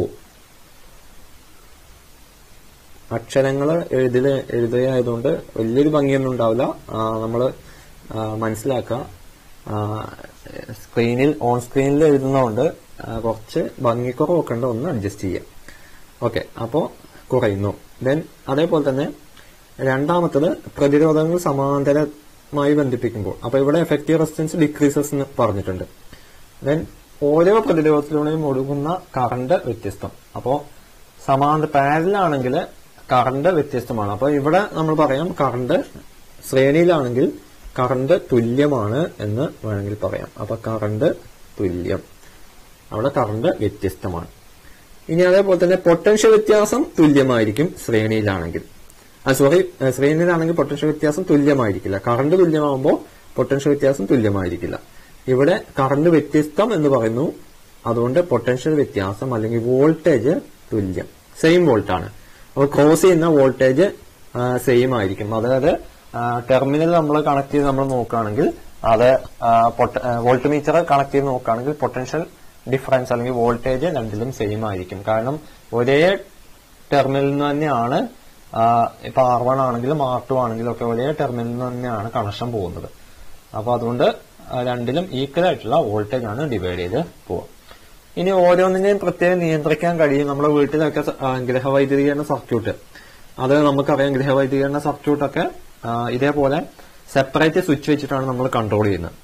അപ്പോൾ അതുകൊണ്ട് തന്നെ സമാന്തരമാണെങ്കിൽ ഓരോ പ്രതിരോധത്തെയും സ്വിച്ച് ഉപയോഗിച്ച് നിയന്ത്രിക്കാൻ സാധിക്കും എന്ന് പറയുന്നു. ഇവിടെ നമുക്ക് ശ്രേണിയാണെങ്കിൽ സാധിക്കില്ല. കാരണം ഒരു സ്വിച്ച് ഓഫ് ചെയ്ത് കഴിഞ്ഞാൽ നമുക്ക് കംപ്ലീറ്റ് റെസിസ്റ്റൻസിലേക്കുമുള്ള അല്ലെങ്കിൽ ഉപകരണങ്ങളിലേക്കുള്ള കറണ്ട് അവിടെ കട്ടായി പോവുകയാണ് ചെയ്യുക. കാരണം കയറി ഇറങ്ങിയാണ് പോകുന്നത്. അപ്പൊ അതുകൊണ്ട് തന്നെ ഫസ്റ്റത്തെ സ്വിച്ച് ഓഫ് ആയി കഴിഞ്ഞാൽ ആ സർക്യൂട്ട് മൊത്തം അവിടെ ബ്രേക്ക് ആയ പോലെയാണ്. അപ്പൊ ഇത്രയും കാര്യങ്ങൾ ശ്രദ്ധിക്കാം. ഇനി വൈദ്യുതോർജ്ജത്തെ താപോർജ്ജമാക്കി മാറ്റുന്ന ഏതാനും ഉപകരണങ്ങളുടെ ചിത്രം വന്നിട്ടുണ്ട്. നമുക്കറിയാം ഇത് പറയാനുള്ള കാരണം ഇതിന്റെ പ്രധാന ഭാഗം എന്ന് പറയുന്നത് ഹീറ്റിംഗ് കോയിലാണ്. ഹീറ്റിംഗ് കോയിൽ ഏത് ഏത് മെറ്റീരിയൽ ഉപയോഗിച്ചാണ് ഹീറ്റിംഗ് കോയിൽ നിർമ്മിച്ചിരിക്കുന്നത്, ഏത് പദാർത്ഥമാണ് ഇത് ഉപയോഗിക്കാൻ സാധാരണ നിർമ്മിക്കാൻ വേണ്ടി ഉപയോഗിക്കുന്നത് എന്ന് ചോദിച്ചു കഴിഞ്ഞാൽ നിക്രോമാണ്. നിക്കൽ, ക്രോമിയം, അയൺ എന്നിവയാണ് ഇതിന്റെ കോമ്പണൻസ്. ഇതിന്റെ പ്രത്യേകത എന്താ ചോദിച്ചു കഴിഞ്ഞാൽ ഉയർന്ന റെസിസ്റ്റിവിറ്റി ഉണ്ട്, അതേപോലെ തന്നെ ഉയർന്ന മെൽറ്റിംഗ് പോയിന്റ് ഉണ്ട്. അതേപോലെ ഉയർന്ന മെൽറ്റിംഗ് പോയിന്റ് എന്ന് പറഞ്ഞാൽ ദ്രവണാങ്കമുണ്ട്. ചുട്ടുപഴുത്ത അവസ്ഥയിൽ ദീർഘനേരം നിൽക്കാനുള്ള കഴിവുണ്ട്. അപ്പൊ ഇത്രയും കാര്യങ്ങൾ ഉള്ളതുകൊണ്ട് നമ്മൾ ഹീറ്റിംഗ് കോയിൽ എന്തിനു വേണ്ടി ഉപയോഗിക്കുന്നു? ഹീറ്റിംഗ് കോയിൽ നിർമ്മിക്കാൻ വേണ്ടി നിക്രോം എന്ന് പറയുന്ന പദാർത്ഥം ഉപയോഗിക്കുന്നു. ഇത് ലോഹസങ്കരമാണ്, ലോഹസങ്കരം. അപ്പോ നിക്രോം എന്ന് പറഞ്ഞാൽ ലോഹസങ്കരമാണ്. അതുകൊണ്ട് തന്നെ അതിന്റെ കോമ്പണന്റ് എലമെന്റ്സ് മെറ്റൽസ് എടുത്തു കഴിഞ്ഞാൽ നിക്കൽ, അതേപോലെ chromium, iron, nickel, chromium, iron, ഇരുമ്പ്. ഇത് ആണ് പ്രധാനമായിട്ടും നിക്രോമിന്റെ ഘടക മൂലകങ്ങൾ എന്ന് പറയുന്നത്. അതേപോലെ തന്നെ അടുത്ത ഭാഗമാണ് സുരക്ഷാ ഫ്യൂസ്. സുരക്ഷാ ഫ്യൂസിലും ഇതേപോലെ തന്നെ ഫ്യൂസ് വയറിന്റെ പ്രത്യേകതയും പറയുന്നുണ്ട്. അത് ഈ ഹീറ്റിംഗ് കോയിലിന്റെ പറഞ്ഞ അതേപോലെ തന്നെയാണ്. ആകെ ഒരു വ്യത്യാസം മാത്രമേ ഉള്ളൂ. ഉയർന്ന റെസിസ്റ്റിവിറ്റി ഉണ്ട്. അത് ഫ്യൂസ് വയറിനും ഉയർന്ന റെസിസ്റ്റിവിറ്റി ഉണ്ട്. അതേപോലെ ഉയർന്ന മെൽറ്റിംഗ് പോയിന്റ് ഉണ്ട് ഹീറ്റിംഗ് കോയിലിന്. ഇവിടെ ഫ്യൂസ് വയർ ആണെങ്കിൽ ലോ മെൽറ്റിംഗ് പോയിന്റ് ആണ്. കാരണം മെൽറ്റിംഗ് പോയിന്റ് കൂടിയിട്ട് കാര്യമില്ല. കാരണം ഫ്യൂസ് വയറിന്റെ ഉപയോഗം എന്ന് പറഞ്ഞാൽ, അല്ലെങ്കിൽ ഫ്യൂസിന്റെ ഉപയോഗം എന്ന് പറഞ്ഞാൽ സർക്യൂട്ടിനെയും ഉപകരണങ്ങളെയും സംരക്ഷിക്കുക എന്നുള്ളതാണ്. എന്തിൽ നിന്നും? സർക്യൂട്ടിനെ ഉപകരണങ്ങളെ ഓവർലോഡിൽ നിന്നും അതേപോലെ ഷോർട്ട് സർക്യൂട്ടിൽ നിന്നും സംരക്ഷിക്കുക. To prevent the damage effect or prevent the circuit and connected devices from damaging effect of overloading and short circuiting. അപ്പൊ ഈ രണ്ട് കാര്യങ്ങളിൽ നിന്ന് ഇവയെ സംരക്ഷിക്കുക എന്നുള്ളതാണ് ഫ്യൂസ് വയർ ചെയ്യുന്ന, അല്ലെങ്കിൽ സുരക്ഷാ ഫ്യൂസ്, സേഫ്റ്റി ഫ്യൂസ് ചെയ്യുന്നത്. അത് ടിന്നും ലെഡും ചേർന്ന ലോഹസങ്കരമാണ്. ഫ്യൂസ് വയർ നിർമ്മിക്കാൻ വേണ്ടി ഉപയോഗിക്കുന്നത്. അപ്പൊ ടിന്നും ലെഡും ചേർന്ന ലോഹസങ്കരം എന്ന് പറഞ്ഞാൽ alloy of tin and lead ആണ്. Alloy of tin and lead. Okay. പിന്നെ അതേപോലെ തന്നെ ഫ്യൂസ് വയറിനെ സർക്യൂട്ടിൽ ബന്ധിപ്പിക്കുന്നത് എങ്ങനെയാണെന്ന് ചോദിച്ചാൽ, ഫ്യൂസ് വയറിനെ സർക്യൂട്ടിൽ ബന്ധിപ്പിക്കുന്നത് ശ്രേണി രൂപത്തിലാണ്, സമാന്തരമായല്ല. കാരണം സമാന്തരമായ ആണെങ്കിൽ നമ്മൾ ആദ്യം പറഞ്ഞു, സമാന്തരമായിട്ടാണെങ്കിൽ സെപ്പറേറ്റ് നിയന്ത്രിക്കാൻ പറ്റുമെന്ന് നമ്മൾ പറഞ്ഞിട്ടുണ്ട്. അപ്പൊ ഇവിടെ ഫ്യൂസ് വയറിന്റെ ഉദ്ദേശം സെപ്പറേറ്റ് നിയന്ത്രിക്കലല്ല, ആ സർക്യൂട്ടിനെ ഒന്നിച്ച് നിയന്ത്രിക്കുക എന്നുള്ളതാണ്. അപ്പൊ ഒന്നിച്ച് നിയന്ത്രിക്കുക ആയതുകൊണ്ട് ഫ്യൂസ് വയർ ശ്രേണിയിലാണ് കൊടുക്കുക. കാരണം ആ ശ്രേണിയിലാവുമ്പോൾ നമ്മൾ കുറച്ചു മുമ്പ് പറഞ്ഞിരുന്നു, ശ്രേണിയിലാണെങ്കിൽ ആദ്യത്തെ സ്വിച്ച് ഓഫ് ആയി കഴിഞ്ഞാൽ ബാക്കിയുള്ള ഉപകരണങ്ങളൊക്കെ ഓഫ് ആവും എന്ന്, അല്ലെങ്കിൽ അതിലേക്കുള്ള സപ്ലൈ പോകുമെന്നാണ് പറഞ്ഞത്. അപ്പൊ അതേപോലെ തന്നെ ഫ്യൂസ് വയർ ശ്രേണിയിൽ ബന്ധിപ്പിച്ചു കഴിഞ്ഞാൽ, ഫ്യൂസ് വയർ ഉരുകിക്കഴിഞ്ഞു കഴിഞ്ഞാൽ, കട്ടായി കഴിഞ്ഞാൽ ബാക്കിയുള്ള സർക്യൂട്ടിലേക്കുള്ള കംപ്ലീറ്റ് വൈദ്യുത പ്രവാഹം അവിടെ നിൽക്കും. അതുകൊണ്ട് നമുക്ക് സർക്യൂട്ടിനെ സംരക്ഷിക്കാൻ അല്ലെങ്കിൽ ഉപകരണങ്ങളെ സംരക്ഷിക്കാൻ സാധിക്കുമെന്നുള്ളതാണ്. ഇനി ഫ്യൂസിന് പകരമായിട്ട് ഇപ്പോൾ ഉപയോഗിക്കുന്നവയാണ് MCB, മിനിയേച്ചർ സർക്യൂട്ട് ബ്രേക്കർ. MCBയുടെ കാര്യം ശ്രദ്ധിക്കുക. MCB, മിനിയേച്ചർ സർക്യൂട്ട് ബ്രേക്കർ, അതേപോലെ ELCB ഒക്കെ ഫ്യൂസിന് പകരമായിട്ട് ഉപയോഗിക്കുന്നു. ELCB earth leakage circuit breaker ആണ്. MCB മിനിയേച്ചർ സർക്യൂട്ട് ബ്രേക്കർ ആണ്. ELCB എർത്ത് ലീക്കിംഗ് കൂടെ പരിഗണിച്ചിട്ടാണ് ELCBയുടെ പ്രവർത്തനം എന്ന് പറയുന്നത്. ഈ വൈദ്യുത പവറിനെ കുറിച്ച് പറഞ്ഞ സമവാക്യം ഓർത്തു വെക്കുക. P/W/T. പവറിന്റെ യൂണിറ്റ് എന്താണെന്ന് ചോദിച്ചാൽ വാട്ടാണ് പവറിന്റെ യൂണിറ്റ്. വൈദ്യുതോർജ്ജത്തെ പ്രകാശോർജ്ജമാക്കി മാറ്റുന്ന ഉപകരണങ്ങളാണ് നമ്മൾ പൊതുവെ ലാമ്പുകൾ അല്ലെങ്കിൽ ഇലക്ട്രിക് ലാമ്പ് അല്ലെങ്കിൽ ബൾബുകൾ എന്ന് പറയാം. അപ്പൊ ലാമ്പ് എന്ന് പറഞ്ഞു കഴിഞ്ഞാൽ നമ്മുടെ മണ്ണെണ്ണ വിളക്കും അതേപോലെയുള്ള കാര്യങ്ങളൊക്കെ ലാമ്പാണ്. ഇവിടെ ഇലക്ട്രിക് ലാമ്പിനെ കുറിച്ചാണ് നമ്മൾ പറയുന്നത്. നമ്മുടെ വീട്ടിലെ വിളക്കുകളൊക്കെ ലാമ്പ് എന്നാണ് പറയാം. വൈദ്യുതി ഉപയോഗിച്ച് പ്രവർത്തിക്കുന്ന വിളക്കുകളെയാണ് ഇലക്ട്രിക് ലാമ്പ് എന്ന് പറയാം. അതിൽ ഒന്നാമത്തെ ഇൻകാൻസൽ ലാമ്പാണ്. ഈ ലാമ്പുകളുടെയൊക്കെ ഭാഗങ്ങൾ നമ്മൾ പഠിച്ചു വെക്കണം. ഒന്നാമത്തെ ഇൻകാൻസൽ ലാമ്പാണെങ്കിൽ tungsten filament first one, then glass കൊണ്ടുള്ള ചേംബർ. അപ്പൊ അതേപോലെ ടങ്സ്റ്റൺ ഫിലമെന്റിന്റെ പ്രത്യേകത നമ്മൾ പറഞ്ഞു. ഹീറ്റിംഗ് കോയിലിന്റെയും ഫ്യൂസ് വയറിന്റെയും ഫിലമെന്റിന്റെയും പ്രത്യേകത പഠിച്ചു വെക്കണം. ടങ്സ്റ്റൺ ഫിലമെന്റിന്റെ പ്രത്യേകത നമ്മൾ ഹീറ്റിംഗ് കോയിലിന്റെ പ്രത്യേകത പോലെ തന്നെയാണ്, മാറ്റില്ല. അതിൽ ഫ്യൂസ് വയർ മാത്രമാണ് ലോ മെൽറ്റിംഗ് പോയിന്റ് വരുന്നത് അല്ലെങ്കിൽ താഴ്ന്ന ദ്രവണാങ്കം വരുന്നത്. ഇവിടെ ഫിലമെന്റിന് ഉയർന്ന പ്രതിരോധവും അതേപോലെ ഉയർന്ന ദ്രവണാങ്കവുമാണ്. ഹീറ്റിംഗ് കോയിലിന് പ്രകാശം പുറപ്പെടുവിക്കാനുള്ള കഴിവില്ല, ചുട്ടുപഴുത്ത് കൂടുതൽ താപം ഉൽപ്പാദിപ്പിക്കാനുള്ള കഴിവാണുള്ളത്. അതിന് പകരമായിട്ട് ഇവിടെ ഫിലമെന്റ് ആണെങ്കിൽ പ്രകാശം ഉൽപ്പാദിപ്പിക്കുകയാണ് ചെയ്യുന്നത്. അപ്പൊ ഫിലമെന്റ് പ്രകാശം ഉൽപ്പാദിപ്പിക്കുന്നത്. അപ്പൊ ഫിലമെന്റിൽ നിന്ന് നമുക്ക് പുറത്തേക്ക് പ്രകാശമാണ് നമുക്ക് ലഭിക്കുന്നത്.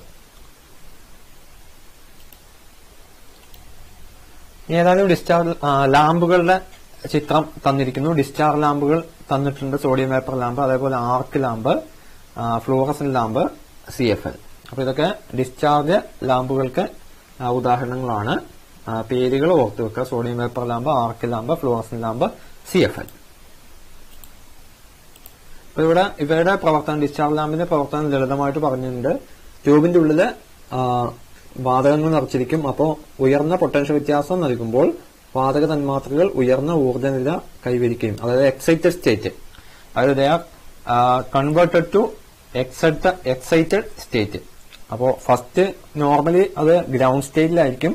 ദെൻ നമ്മൾ പൊട്ടൻഷ്യൽ ഡിഫറൻസ് അപ്ലൈ ചെയ്യുമ്പോൾ അത് എന്തിലേക്ക് ചേഞ്ച് ചെയ്യും? എക്സൈറ്റഡ് ചേഞ്ചിലേക്ക് അത് മാറുന്നു.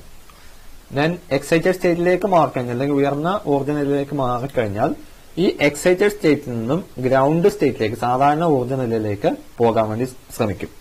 അങ്ങനെ പൊട്ടൻഷ്യൽ ഡിഫറൻസ് കൊടുക്കുമ്പോൾ ഇതൊക്കെ എക്സൈറ്റഡ് സ്റ്റേറ്റിലേക്ക് പോകും. അങ്ങനെ എക്സൈറ്റഡ് സ്റ്റേറ്റിലേക്ക് പോയവ ഇതൊക്കെ ഇപ്പൊ എക്സൈറ്റഡ് സ്റ്റേറ്റിലേക്ക് പോയി.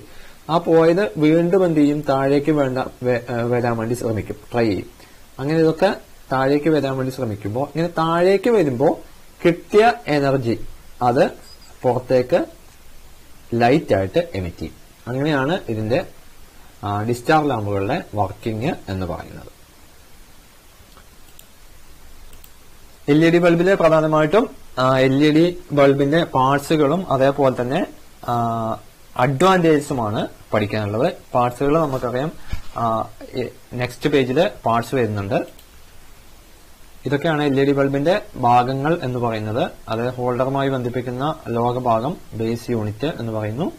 അതേപോലെ ഹീറ്റ് സിങ്ക് രണ്ടാമത്തത്. ഈ ഹീറ്റ് സിങ്കിന്റെ മുകളിലാണ് ബേസ് യൂണിറ്റ് കണക്ട് ചെയ്യുക.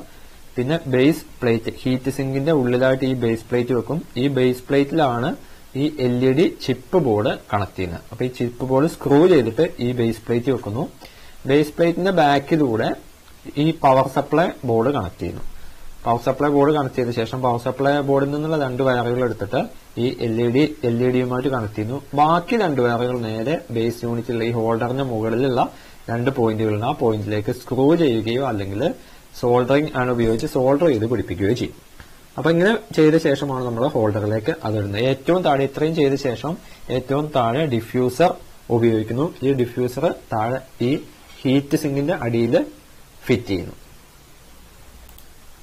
LED-യുടെ അഡ്വാൻറ്റേജ് എന്തൊക്കെയാണെന്ന് ചോദിച്ചു കഴിഞ്ഞാൽ നമുക്കറിയാം, no mercury, no harmful to environment. അപ്പോൾ no mercury is using, so not harmful to environment. അതേപോലെ തന്നെ പവർ കുറവാണ്. അതുകൊണ്ട് തന്നെ energy consumption, electric energy consumption എന്ന് പറയുന്നത് കുറവായിരിക്കും. ബാക്കിയുള്ള ബൾബുകളെ കമ്പയർ ചെയ്ത് നോക്കുമ്പോൾ അത് വൈദ്യുതോർജ്ജം ഉപയോഗിക്കുന്നത് വളരെ കുറവാണ്. LED ബൾബ് കേടുപാട് വെക്കാൻ ആവശ്യമായ ടൂളുകൾ ഏതൊക്കെയാണെന്ന് തിരിച്ചറിയാൻ പറയുന്നുണ്ട്. ഇവിടെ സോൾഡറിംഗ് ആണ്. എ എന്ന് പറയുന്നത് സോൾഡറിംഗ് ആണ്. ബി എന്ന് പറയുന്നത് മൾട്ടിമീറ്റർ. C screw tester.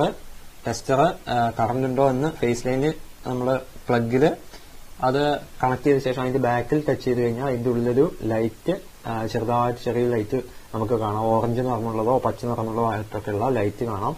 അത് കണ്ടു കഴിഞ്ഞാൽ നമുക്ക് പവർ സപ്ലൈ ഉണ്ട് എന്ന് മനസ്സിലാക്കാം. അതിനാണ് ടെസ്റ്റർ ഉപയോഗിക്കുന്നത്. ദെൻ അടുത്ത സ്ക്രൂ ഡ്രൈവർ ആണ്. സ്ക്രൂ അഴിക്കാനും അതേപോലെ ഇടാനും ഉപയോഗിക്കുന്നു. ദെൻ LED ചിപ്പ് ബോർഡാണ്. അത് നമ്മൾ നേരത്തെ പറഞ്ഞു. LED നിർമ്മാണത്തില് LED ചിപ്പ് ബോർഡ് ആ പ്ലേറ്റിൽ ഘടിപ്പിക്കുന്ന കാര്യം പറഞ്ഞിട്ടുണ്ട്. നോസ് പ്ലെയർ നമ്മൾ സോൾഡർ ചെയ്ത സാധനങ്ങൾ വലിച്ച് നേരെയാക്കാനോ അങ്ങനെയുള്ള കമ്പികളൊക്കെ ടെർമിനലിലൊക്കെ ഉണ്ടെങ്കിൽ ടെർമിനലിലൊക്കെ നേരെയാക്കാനൊക്കെ പ്ലെയർ ഉപയോഗിക്കാം.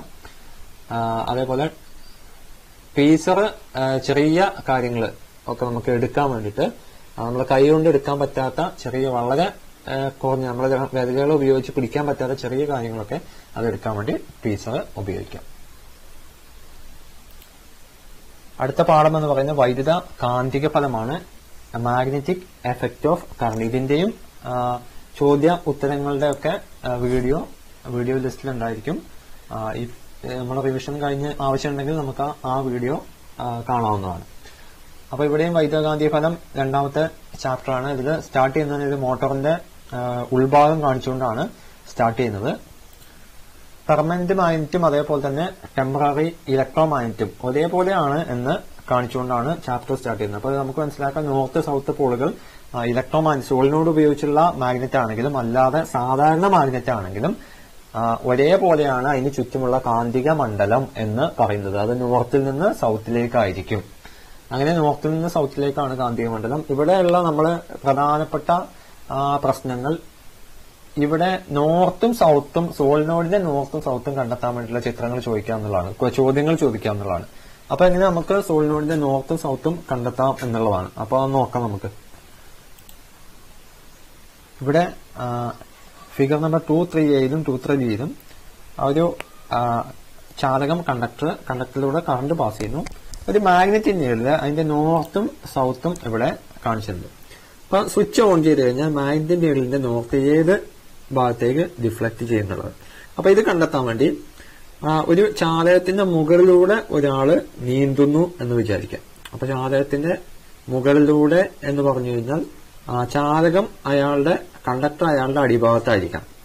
അപ്പൊ നീന്തുന്ന ആളുടെ വെള്ളത്തിലൂടെ നീന്തുന്ന ആളുടെ താഴെ ആയിരിക്കണം കണ്ടക്ടർ എന്ന് പറയുന്നത്, അടിഭാഗത്ത്. അപ്പൊ അയാളെ പുറം ഭാഗത്താണ് യഥാർത്ഥത്തില് എന്ത് വരേണ്ടത്, ഈ കണ്ടക്ടർ വരുന്നത്. അപ്പൊ അങ്ങനെ സിം ചെയ്യുന്ന ഒരാള്, അപ്പൊ എക്സാമ്പിൾ പറയുകയാണെങ്കിൽ ഇവിടെ ഒരു കണ്ടക്ടർ, ഇതാണ് നമ്മുടെ കണ്ടക്ടർ എന്ന് പറയുന്നത്. ഇവിടെ ഒരാള് സിം ചെയ്യാണ്. അപ്പൊ ഇയാളെ കാൽഭാഗത്ത് നിന്നും ആണ് കറണ്ട് തലഭാഗത്തേക്ക് മൂവ് ചെയ്യേണ്ടത്. അപ്പൊ ഇത് ഇയാളെ ലെഗാണ്, കാലാണ്, ഇത് ഹെഡാണ്. അപ്പൊ കാൽഭാഗത്തു നിന്നും തലഭാഗത്തേക്ക് മൂവ് ചെയ്യണം. അങ്ങനെ മൂവ് ചെയ്യുകയാണെന്നുണ്ടെങ്കിൽ ഇയാളുടെ രണ്ട് കൈകൾ, ഈ രണ്ട് കൈകളില് ഇവിടെ വരയ്ക്കാം.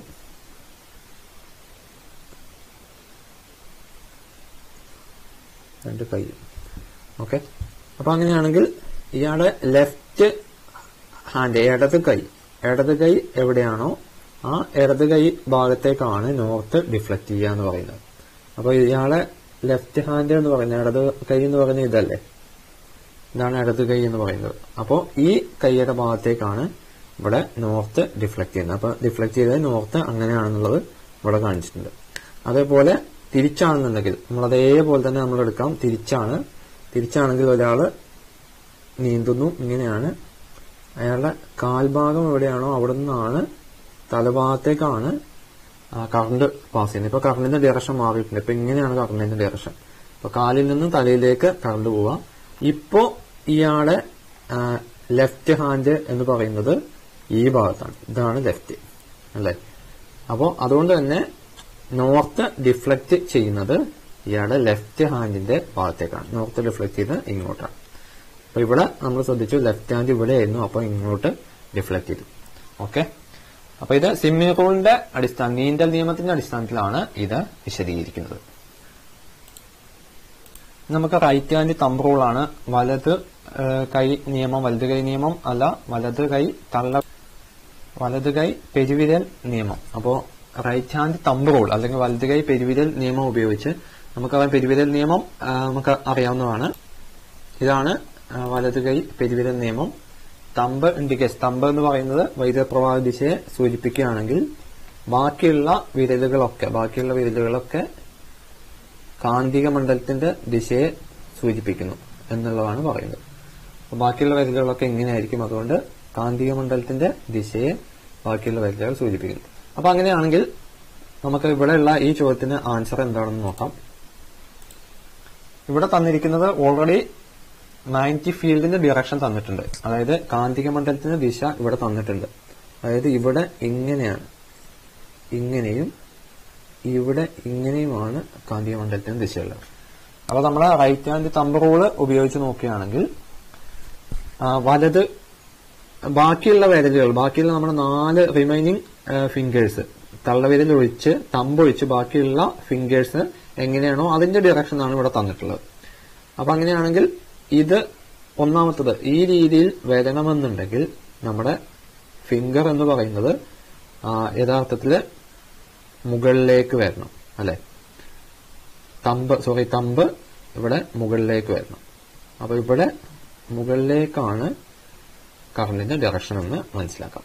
ഇനി ഇവിടെ ഈ രീതിയിൽ വരണമെന്നുണ്ടെങ്കിൽ, അതായത് ആന്റി ക്ലോക്ക് വൈസ് ആയിട്ട് വരണമെന്നുണ്ടെങ്കിൽ താഴേക്കാണ് കറണ്ടിന്റെ ഡയറക്ഷൻ വേണ്ടത്. അപ്പൊ നമുക്ക് കറണ്ടിന്റെ ഡയറക്ഷൻ കിട്ടി. ഇവിടെ മുകളിലേക്കാണ് കറണ്ടിന്റെ ഡയറക്ഷൻ, ഇവിടെ താഴേക്കുമാണ് കറണ്ടിന്റെ ഡയറക്ഷൻ. അപ്പൊ ഇവിടെ ഈ ഫിഗറിൽ ഓൾറെഡി ഇതിന്റെ അടിയിലേക്ക് കണക്ഷൻ പോയതുകൊണ്ട് ഇവിടെ നമുക്ക് എങ്ങോട്ടാണ് കണക്ഷൻ എന്ന് നമുക്ക് അറിയാൻ കഴിയില്ല. പകരം ഇവിടെ ഈ മാഗ്നറ്റിക് ഫീൽഡ് കാന്തിക മണ്ഡലത്തിന്റെ ദിശ തന്നതുകൊണ്ട് നമുക്ക് എങ്ങോട്ടാണെന്നുള്ളത് നമുക്ക് ഈ വലത് കൈ പെരുവിരൽ നിയമം അല്ലെങ്കിൽ റൈറ്റ് ഹാൻഡ് തമ്പ് റൂൾ ഉപയോഗിച്ച് നമുക്ക് മനസ്സിലാക്കിയെടുക്കാൻ സാധിക്കും.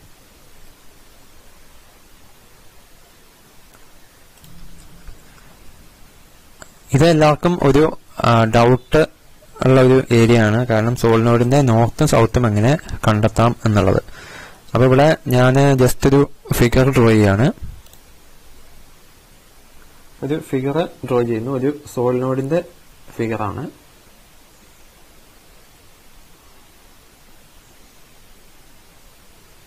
ഓക്കെ, മതി.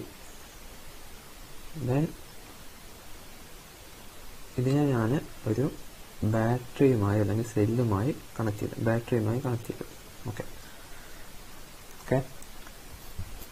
അപ്പോ നോക്കിയാല് ഇവിടെ കറണ്ട് പാസ് ചെയ്തു പോകുന്നത് ഇങ്ങനെയാണ്. കറണ്ട് ഇങ്ങനെയാണ് പാസ് ചെയ്തു പോകുന്നത്.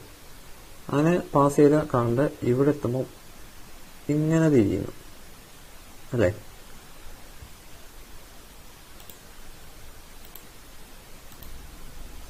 ഓക്കെ. അപ്പൊ ഈ ഒരു എൻഡില് ഇത് ക്ലോക്ക് വൈസ് ഡിറക്ഷനിലാണ് കറണ്ട് ടേൺ ചെയ്യുന്നത്, ആണല്ലോ, അല്ലെ? ഈ ഭാഗത്ത് ക്ലോക്ക് വൈസ് ഡിറക്ഷനിലാണ് കറണ്ട് ടേൺ ചെയ്യുന്നത്.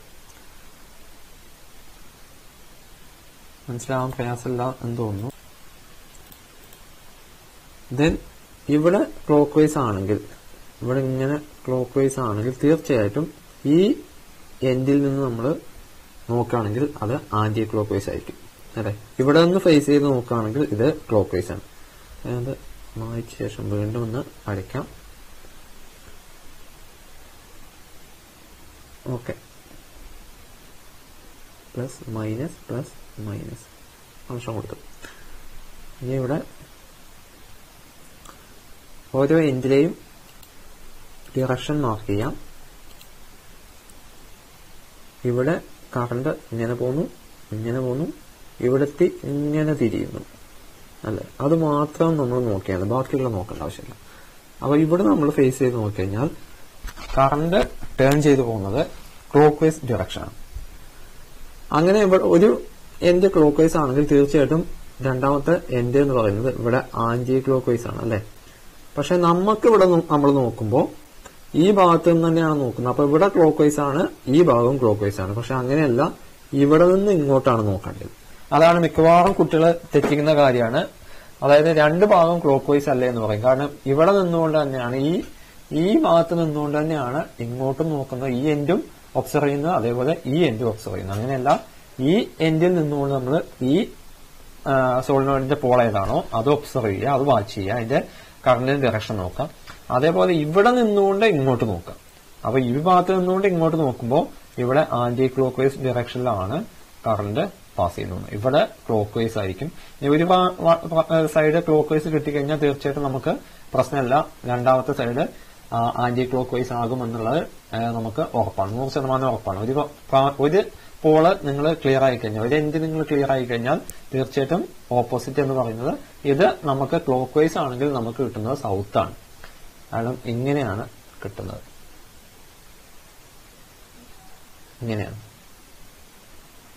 ഇങ്ങനെ ആരോ മാർക്ക്. അപ്പൊ ഇത് ക്ലോക്ക് വൈസിലാണ്, ആരോ മാർക്ക് ഇങ്ങനെയായിരിക്കും.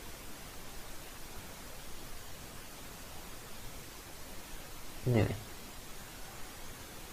ഇപ്പൊ ക്ലോക്ക് വൈസ് ആകുമ്പോ അത് സൗത്ത് പോളാണ്. അപ്പൊ ഓപ്പോസിറ്റ് നോർത്ത് ആയിരിക്കും. നോർത്ത് എന്ന് പറയുന്നത്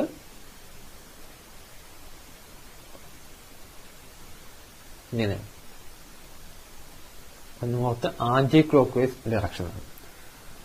ആന്റി ക്ലോക്ക് വൈസ് ഡയറക്ഷൻ ആണെങ്കിൽ അപ്രദക്ഷിണ ദിശയാണെങ്കിൽ അത് നോർത്ത് പോളും, ക്ലോക്ക് വൈസ് അല്ലെങ്കിൽ പ്രദക്ഷിണ ദിശയാണെങ്കിൽ അത് സൗത്ത് പോളും ആയിരിക്കും. ഇനി അതുപോലെ തന്നെ ഇതിന്റെ ഉള്ളിലുള്ള സോളിനോയിഡിന്റെ ഉള്ളിലുള്ള ഫീൽഡ് എങ്ങനെയാണെന്നുള്ളത് ഒരുപാട് ആൾക്കാർ ചോദിച്ചിട്ടുണ്ട്. അപ്പോൾ അതിന്റെ ആൻസർ കൂടെ നമുക്കൊന്ന് പറയാം.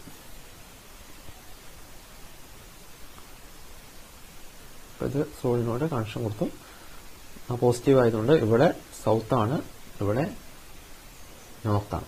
അപ്പോൾ നമുക്കറിയാം നോർത്തിൽ നിന്നും സൗത്തിലേക്കാണ് മാഗ്നറ്റിക് ഫീൽഡ് ഉണ്ടാവുക, നോർത്ത് ടു സൗത്ത്. അപ്പൊ അങ്ങനെ നോർത്തിൽ നിന്നും സൗത്തിലേക്ക് ഫീൽഡ് ഉണ്ടാവും. ഇങ്ങനെയാണ് ഫീൽഡ്. ഇവിടെ അതേപോലെ തന്നെ ഇങ്ങനെയായിരിക്കും ഫീൽഡ്, നോർത്ത് ടു സൗത്ത്. ഇവിടെ ഇവിടെ തിരിച്ചാണ്, ഇവിടെ സൗത്തിലേക്കാണ്. അതുപോലെ ഇവിടെയും സൗത്തിലേക്ക്, നോർത്തിൽ നിന്ന് ഇങ്ങനെ പുറത്തേക്ക്, ഓക്കെ. അപ്പൊ ഈ രീതിയിലാണ് ഉണ്ടാവും. ഇനി ഇതിന്റെ ഉള്ളിലുള്ള ഫീൽഡ് എങ്ങനെയാണെന്ന് നോക്കാം. ചെറുതാക്കി വരയ്ക്കാം. ഓക്കെ, കണക്ഷൻ ഇങ്ങോട്ട്. അപ്പൊ ഇത് സൗത്ത്, ഇത് നോർത്ത്. ഓക്കെ, നോർത്തിൽ നിന്ന് സൗത്തിലേക്ക് ഇങ്ങനെയാണ്. ഇനി ഉൾഭാഗത്ത് സൗത്ത്, ഇതല്ലേ സൗത്ത്, ഉൾഭാഗത്ത് എപ്പോഴും ഒരേ ഡയറക്ഷനിലായിരിക്കും ഫീൽഡ് ഉണ്ടായിരിക്കുക. ഉള്ളിൽ ഒരേ ഡയറക്ഷനിലായിരിക്കും. അതായത് ഈ ഫിഗർ നിങ്ങൾ നോക്കാം, ഇത് കണ്ടില്ലേ, ഇങ്ങനെയാണ്. ഒരു ഭാഗം നോർത്താണ്, രണ്ടാമത്തെ ഭാഗം സൗത്താണ്. അപ്പൊ നോർത്തിൽ നിന്ന് സൗത്തിലേക്ക് ഇത് നോർത്തും ഇത് സൗത്തുമാണ്. ഉൾഭാഗത്ത് സോളിനോയിഡിന്റെ ഉള്ളിൽ എങ്ങനെയാണ് മാഗ്നറ്റിക് ഫീൽഡ് എന്ന് ചോദിച്ചു കഴിഞ്ഞാൽ സോളിനോയിഡിന്റെ ഉള്ളിൽ ഇങ്ങനെയാണ് മാഗ്നറ്റിക് ഫീൽഡ്. അതായത് സൗത്ത് എവിടെയാണോ സൗത്തിൽ നിന്ന് നേരെ നോർത്തിലേക്ക് വരുന്നു, പിന്നെ വീണ്ടും പുറത്തേക്ക് പോകുന്നു. ആ രീതിയിലാണ് മാഗ്നറ്റിക് ഫീൽഡ് ഉണ്ടായിരിക്കുക. അപ്പോൾ അങ്ങനെയാണെങ്കിൽ നമ്മൾ ഈ ക്വസ്റ്റിന്റെ ആൻസർ ചെയ്യാൻ പ്രയാസമില്ല എന്ന് വിചാരിക്കുന്നു. കാരണം ഇവിടെ നോക്കിക്കഴിഞ്ഞാൽ ഇവിടെ പോസിറ്റീവ് ഇവിടെ മാർക്ക് ചെയ്തിട്ടുണ്ട്. പോസിറ്റീവിൽ നിന്നും ഈ ഭാഗത്ത് നിന്ന് നോക്കിക്കഴിഞ്ഞാൽ, ഇവിടെ നിന്ന് നോക്കി നമ്മൾ ഈ ഭാഗത്ത് നിന്ന് ഒബ്സർവ് ചെയ്ത് കഴിഞ്ഞാൽ ഇവിടെ ആന്റി ക്ലോക്ക് വൈസ് ഡയറക്ഷനിലാണ് ടേൺ ചെയ്ത് പോകുന്നത്. ഇവിടെ എത്തുമ്പോൾ അത് ക്ലോക്ക് വൈസ് ആയി മാറുന്നുണ്ട്. അപ്പൊ അങ്ങനെയാണെങ്കിൽ ഇത് സൗത്തും ഇത് നോർത്തും ആയിരിക്കും. ഈ ഒരു എക്സ്പെരിമെന്റ് ഒരു road, conductor road, metallic road, അതൊരു ഹോഴ്സ് ഷൂ മാഗ്നറ്റിന്റെ ഫീൽഡിൽ വെച്ചിരിക്കുന്നു. ഒരു കാന്തിക മണ്ഡലത്തിൽ, യു ആകൃതിയിലുള്ള ഒരു കാന്തിക മണ്ഡലത്തിന്റെ ഫീൽഡിൽ വെച്ചിരിക്കുന്നു. അത് ഫ്രീ ആയിട്ട് തൂക്കിയിട്ടിരിക്കുന്നു. മുകളിൽ സ്വിച്ചും അതേപോലെ ഒരു കണക്ഷനും ഒക്കെ കൊടുത്തിട്ടുണ്ട്. ബാറ്ററി അല്ലെങ്കിൽ സെല്ലൊക്കെ കണക്ട് ചെയ്തിട്ടുണ്ട്. അപ്പൊ സ്വിച്ച് ഓൺ ചെയ്ത് കഴിഞ്ഞാൽ ഇതിലൂടെ ഇങ്ങനെ പോകുന്ന കറണ്ട് ഇങ്ങനെ കടന്ന് തിരിച്ച് സർക്യൂട്ട് കംപ്ലീറ്റ് ആവും. അപ്പൊ അങ്ങനെ സ്വിച്ച് ഓൺ ചെയ്ത് കറണ്ട് പാസ് ചെയ്യുമ്പോൾ ഇതിനൊരു ഡിഫ്ലക്ഷൻ സംഭവിക്കും. ഇത് അങ്ങോട്ടും ഇങ്ങോട്ടും ചെറുതായിട്ട് ഡിഫ്ലക്ട് ചെയ്യാൻ വേണ്ടി തുടങ്ങും. സ്ഥാന ചലനം അല്ലെങ്കിൽ വിഭ്രംശം സംഭവിക്കുന്നു എന്നൊക്കെ നമുക്ക് വേണമെങ്കിൽ പറയാം. അപ്പൊ എന്താണ് അതിന്റെ കാരണം ചോദിച്ചു കഴിഞ്ഞാൽ ഇതിലൂടെ കറണ്ട് പാസ് ചെയ്യും. കറണ്ട് പാസ് ചെയ്ത് പോകുമ്പോൾ കറണ്ട് പാസ് ചെയ്യുന്ന ഒരു കണ്ടക്ടറിന് ചുറ്റും ഓൾറെഡി ഒരു മാഗ്നറ്റിക് ഫീൽഡ് ഫോം ചെയ്യും. അതുപോലെ തന്നെ ഈ ഫോം ചെയ്യുന്ന മാഗ്നറ്റിക് ഫീൽഡിലുള്ള ഈ AB കണ്ടക്ടർ ഓൾറെഡി മറ്റൊരു പെർമനന്റ് മാഗ്നറ്റിന്റെ ഫീൽഡിലാണ് ഓൾറെഡി സ്ഥിതി ചെയ്യുന്നത്. അപ്പൊ എന്തായാലും തീർച്ചയായിട്ടും രണ്ട് മാഗ്നറ്റിക് ഫീൽഡിന്റെയും ഇന്റർഫറൻസ് അവിടെ വരും. അതുകൊണ്ട് തന്നെ അത് ഡിഫ്ലക്ട് ചെയ്യാനുള്ള പോസിബിലിറ്റി വളരെ കൂടുതലാണ്. നമ്മൾ ചെറിയ ക്ലാസ്സുകൾ പഠിച്ച കാര്യങ്ങൾ വെച്ച് തന്നെ നമുക്ക് വേണമെങ്കിൽ പറയാം അത് തീർച്ചയായിട്ടും ഡിഫ്ലക്ട് ചെയ്യുന്നത്. അപ്പൊ അവിടെ ഒരു ഫോഴ്സ് അവിടെ ജനറേറ്റ് ചെയ്യും. അപ്പൊ അങ്ങനെ നമുക്ക് ഒരു വൈദ്യുത പ്രവാഹമുള്ള ഒരു ചാലകം കാന്തിക മണ്ഡലത്തിലാണ് സ്ഥിതി ചെയ്യുന്നതെങ്കിൽ തീർച്ചയായിട്ടും നല്ലൊരു ബലം ഉളവാക്കുന്നു എന്ന് പറയുന്നതാണ് ഇടത് കൈ നിയമം എന്ന് പറയുന്നത്, അല്ലെങ്കിൽ ലെഫ്റ്റ് ഹാൻഡ് റൂൾ എന്ന് പറയുന്നത്. ഈ ഇടത് കൈ നിയമം മനസ്സിലാക്കാൻ ഫ്ലെമിങ്ങിന്റെ ഇടത് കൈ നിയമം റൂൾ, റൈറ്റ് ഹാൻഡ് റൂളും അതേപോലെ right hand thumb റൂളും left hand റൂളും മാത്രം വെച്ചിട്ടൊരു വീഡിയോ ആ വീഡിയോ ലിസ്റ്റിൽ തന്നിട്ടുണ്ട്. അതായത് ഈ റൂളുകൾ മാത്രം, ഈ നിയമങ്ങൾ മാത്രം, അതായത് ഇടത് കൈ നിയമവും വലത് കൈ നിയമവും അതുപോലെ തന്നെ വലത് കൈ പെരുവിരൽ നിയമം, റൈറ്റ് ഹാൻഡ് തമ്പ് റൂൾ, 3 റൂളുകൾ മാത്രം എങ്ങനെ നമുക്ക് എളുപ്പത്തിൽ സോൾവ് ചെയ്യാന്നുള്ളൊരു വീഡിയോ ഉണ്ട്. ആ പഠിച്ചതായതുകൊണ്ട് നമുക്കിവിടെ വേണമെങ്കിൽ എളുപ്പത്തിൽ നമ്മൾ പറയാം FBI എന്നാണ് നമ്മൾ സാധാരണ പറയാം. അതായത് ബലം F, അതേപോലെ കാന്തിക മണ്ഡലം B, കറണ്ട് I. ഈ FBI എന്നുള്ളത് ഈ രീതിയിൽ എപ്പോഴും വരണം. അത് ഓർഡറിൽ FBI എന്ന് പഠിക്കും. അപ്പൊ തമ്പ് അല്ലെങ്കിൽ തള്ളവിരല് F ആണ്, രണ്ടാമത്തെ സെന്റർ ഫിംഗർ നമ്മൾ ചൂണ്ടുവിരല് B ആണ്, അതേപോലെ നടുവിരൽ എന്ന് പറയുന്നത് I ആണ്. FBI എന്നുള്ളത് ഓർത്ത് വെച്ച് കഴിഞ്ഞാൽ നമുക്ക് ഇടത് കൈ നിയമമാണെങ്കിലും വലത് കൈ നിയമമാണെങ്കിലും രണ്ട് നിയമവും അത് Fഉം Bയും Iയും എങ്ങനെയാണ് എന്ന് പെട്ടെന്ന് മനസ്സിലാക്കാൻ സാധിക്കും. അപ്പൊ ഇവിടെ ഇടത് കൈ നിയമമാണെങ്കിൽ Bയും Iയും ഉണ്ടായിരിക്കും, F ആണ് കാണേണ്ടത്. അതേപോലെ വലത് കൈ നിയമമാണെങ്കിൽ Fഉം Bയും ഉണ്ടായിരിക്കും, I ആണ് കാണേണ്ടത്. അപ്പൊ B എന്ന് പറഞ്ഞത് രണ്ടിലും കോൺസ്റ്റന്റ് ആണ്, അല്ലെങ്കിൽ സ്ഥിരമാണ് എന്ന് നമുക്ക് വേണമെങ്കിൽ പറയാം. അപ്പോ ഇടത് കൈ നിയമമാണെങ്കിൽ എന്തുണ്ടാവും? ഇടത് കൈ നിയമമാണെങ്കിൽ F ആണ് കാണേണ്ടത്. വലത് കൈ നിയമമാണെങ്കിൽ ഇവിടെ വലത് ഭാഗത്തുള്ള I ആണ് കാണേണ്ടത്. അതിൽ B എന്ന് പറയുന്നത് സ്ഥിരമാണ്. അപ്പൊ ലെഫ്റ്റ് ഹാൻഡ് റൂൾ അല്ലെങ്കിൽ ഇടത് കൈ നിയമത്തിൽ ബലത്തെക്കുറിച്ചാണ് പ്രതിപാദിക്കുന്നത്. ബലം അനുഭവപ്പെടുന്ന ബലത്തെക്കുറിച്ചാണ് അല്ലെങ്കിൽ ഉളവാക്കുന്ന ബലത്തെക്കുറിച്ചാണ് പറയുന്നത്. അത് ഇടത് ഭാഗത്ത് കിടക്കട്ടെ. വലത് ഭാഗത്ത് ഐയെ കുറിച്ചാണ് പറയുന്നത്. അത് വലത് കൈ നിയമമാണ്. കറണ്ടിനെ ഉൽപ്പാദിപ്പിക്കുന്ന EMFന്റെ അളവിനെ കുറിച്ചാണ് പറയുന്നത്. നമ്മൾ ഓൾറെഡി പഠിച്ചു കഴിഞ്ഞു ഇലക്ട്രോമാഗ്നറ്റിക് ഇൻഡക്ഷൻ അല്ലെങ്കിൽ വൈദ്യുതകാന്തിക പ്രേരണം. വൈദ്യുതകാന്തിക പ്രേരണത്തിലാണ് വലത് കൈ നിയമം വരുന്നത്. ഇടത് കൈ നിയമം വരുന്നത് ഫ്ലെമിങ്ങിന്റെ ഇടത് കൈ നിയമം വരുന്നത് മോട്ടോർ തത്വവുമായി ബന്ധപ്പെട്ടാണ്. മോട്ടോർ തത്വം. അപ്പൊ ഇടത് കൈ നിയമം, ഫ്ലെമിങ്ങിന്റെ ഇടത് കൈ നിയമം ബലം ഉളവാക്കുന്ന ബലത്തെക്കുറിച്ചാണ്. അത് മോട്ടോർ തത്വമാണ്. വലത് കൈ നിയമം വൈദ്യുതകാന്തിക പ്രേരണത്തെക്കുറിച്ചാണ്. അത് ജനറേറ്ററിന്റെ പ്രവർത്തനവുമായി ബന്ധപ്പെട്ടതാണ്. ഇടത് കൈ നിയമം മോട്ടോറിന്റെ പ്രവർത്തനവുമായി ബന്ധപ്പെട്ടതാണ്. അതിനുശേഷമാണ് വൈദ്യുത മോട്ടോറിന്റെയും അതേപോലെ ജനറേറ്ററിന്റെയും ഒക്കെ ഭാഗങ്ങളെ കുറിച്ച് നമ്മൾ പഠിച്ചിട്ടുള്ളത്. വൈദ്യുത മോട്ടോർ ആണെങ്കിൽ നമുക്കറിയാം അതിലേക്ക് വൈദ്യുതി നൽകുകയാണ് ചെയ്യുക. നൽകിയിട്ട് ഈ ആർമേച്ചർ അവിടെ തിരിയുകയാണ് ചെയ്യുക. എന്നാൽ മോട്ടോർ തത്വത്തിൽ വൈദ്യുതകാന്തിക പ്രേരണത്തിൽ അങ്ങനെയല്ല. എക്സ്റ്റേണൽ ഫോഴ്സ് നമ്മൾ ആദ്യം കൊടുക്കുകയാണ് ചെയ്യുക. അതിനനുസരിച്ച് നമുക്ക് EMF പുറത്തേക്ക് ലഭിക്കുകയാണ് ചെയ്യുക. പ്രേരിത വൈദ്യുതി ലഭിക്കുകയാണ് ചെയ്യുക. ഇവിടെ വൈദ്യുതി കൊടുക്കുന്നു, ഇവിടെ ആർമേച്ചർ തിരിയുന്നു. മറ്റൊരു മോട്ടോർ ഇലക്ട്രോമാഗ്നറ്റിക് ഇൻഡക്ഷൻ അല്ലെങ്കിൽ വൈദ്യുതകാന്തിക പ്രേരണം അങ്ങനെയല്ല. വൈദ്യുതകാന്തിക പ്രേരണം ആദ്യം ബലം കൊടുത്തിട്ട് ആർമേച്ചർ തിരിക്കും. നമുക്ക് പുറമേക്ക് എന്ത് കിട്ടും? വൈദ്യുതി കിട്ടുകയാണ് ചെയ്യുക. ഭാഗങ്ങളൊക്കെ ഒരേപോലെ തന്നെയാണ്. ഇവിടെ DC ആണെങ്കിൽ, അത് ജനറേറ്റർ ആണെങ്കിലും മോട്ടോർ ആണെങ്കിലും, DC ആണെങ്കിൽ ഇവിടെ സ്പ്ലിറ്റ് റിങ്ങുകളാണ് ഉപയോഗിക്കുക എന്നുള്ളത്, അതാണ് വ്യത്യാസം. അതായത് DC മോട്ടോർ അല്ലെങ്കിൽ DC ജനറേറ്റർ ആണെങ്കിൽ സ്പ്ലിറ്റ് റിങ്ങുകളാണ് ഉപയോഗിക്കുക. അതേപോലെ AC ജനറേറ്റർ അല്ലെങ്കിൽ AC മോട്ടോർ ആണെന്നുണ്ടെങ്കിൽ അവിടെ റിങ് എന്ന് പറയുന്നത് സ്ലിപ്പ് റിംഗ് ആണ്, പൂർണ്ണ വളയങ്ങളാണ്. അപ്പൊ മോട്ടറിന്റെ കാര്യമാണ് പറഞ്ഞത്. അപ്പൊ മോട്ടറിന്റെ കാര്യം, ബാക്കിയുള്ള ഭാഗങ്ങളെ കുറിച്ച് നമുക്ക് നോക്കാം. കാന്തിക ധ്രുവങ്ങൾ, ഇതാണ് 2 കാന്തിക ധ്രുവങ്ങൾ, 2 കാന്തിക ധ്രുവങ്ങളാണ്. നോർത്തും സൗത്തും കാന്തിക ധ്രുവങ്ങൾ, 1 2. അടുത്തത് മോട്ടോർ തിരിയുന്ന അക്ഷം. അപ്പൊ ഭാഗങ്ങളിലൊന്നും പറയേണ്ട ആവശ്യമില്ല. നെക്സ്റ്റ് ആർമേച്ചർ, ഇതാണ് ആർമേച്ചർ. ഇത് മനസ്സിലാവാൻ വേണ്ടി നമുക്കൊരു ഗ്രാഫിക്കൽ റെപ്രസെന്റേഷൻ എന്നുള്ളത് മാത്രമാണ്. ആർമേച്ചർ സാധാരണ ഇങ്ങനെയല്ല, ഒരുപാട് കോയിലുകൾ ചേർന്ന ഒരു ഭാഗമാണ് ആർമേച്ചർ എന്ന് പറയുന്നത്. പിന്നെ ഗ്രാഫൈറ്റ് ബ്രഷുകളാണ്. ഗ്രാഫൈറ്റ് ബ്രഷുകൾ ഇവിടെ കൊടുത്തിട്ടുണ്ട്. B1 B2 എന്നിങ്ങനെ 2 ബ്രഷുകൾ നിങ്ങൾക്ക് ഇവിടെ കാണാം. B1 ഉണ്ട്, അതേപോലെ B2, 2 ബ്രഷുകൾ കാണാം. പിന്നുള്ളത് റിംഗ് ആണ്. റിംഗ് നമുക്ക് കാണാം, സ്പ്ലിറ്റ് റിംഗ് ആണ്. ഒരു റിംഗ് കട്ട് ചെയ്ത് മുറിച്ച് 180 ഡിഗ്രിയിൽ കട്ട് ചെയ്ത പോലെയാണ് ഇവിടെ നിങ്ങൾക്ക് കാണാൻ സാധിക്കുന്നത്. അതിനെ നമ്മൾ സ്പ്ലിറ്റ് റിംഗുകൾ എന്നാണ് പറയുന്നത്.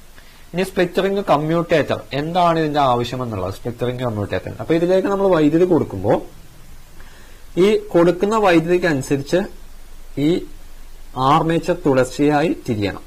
അപ്പൊ അങ്ങനെ ആർമേച്ചർ തുടർച്ചയായി തിരിയണം എന്നുണ്ടെങ്കിൽ ഓരോ ഇടവേളകളിലും B1ഉം B2ഉം തമ്മിലുള്ള ബന്ധം നമ്മൾ മാറ്റി കൊടുക്കുകയാണ് ചെയ്യുന്നത്. അപ്പൊ എന്താണ് ഇവിടെ സ്പ്ലിറ്റ് റിംഗ് കമ്മ്യൂട്ടേറ്ററിനെ പറ്റി പറഞ്ഞിട്ടുള്ളത്?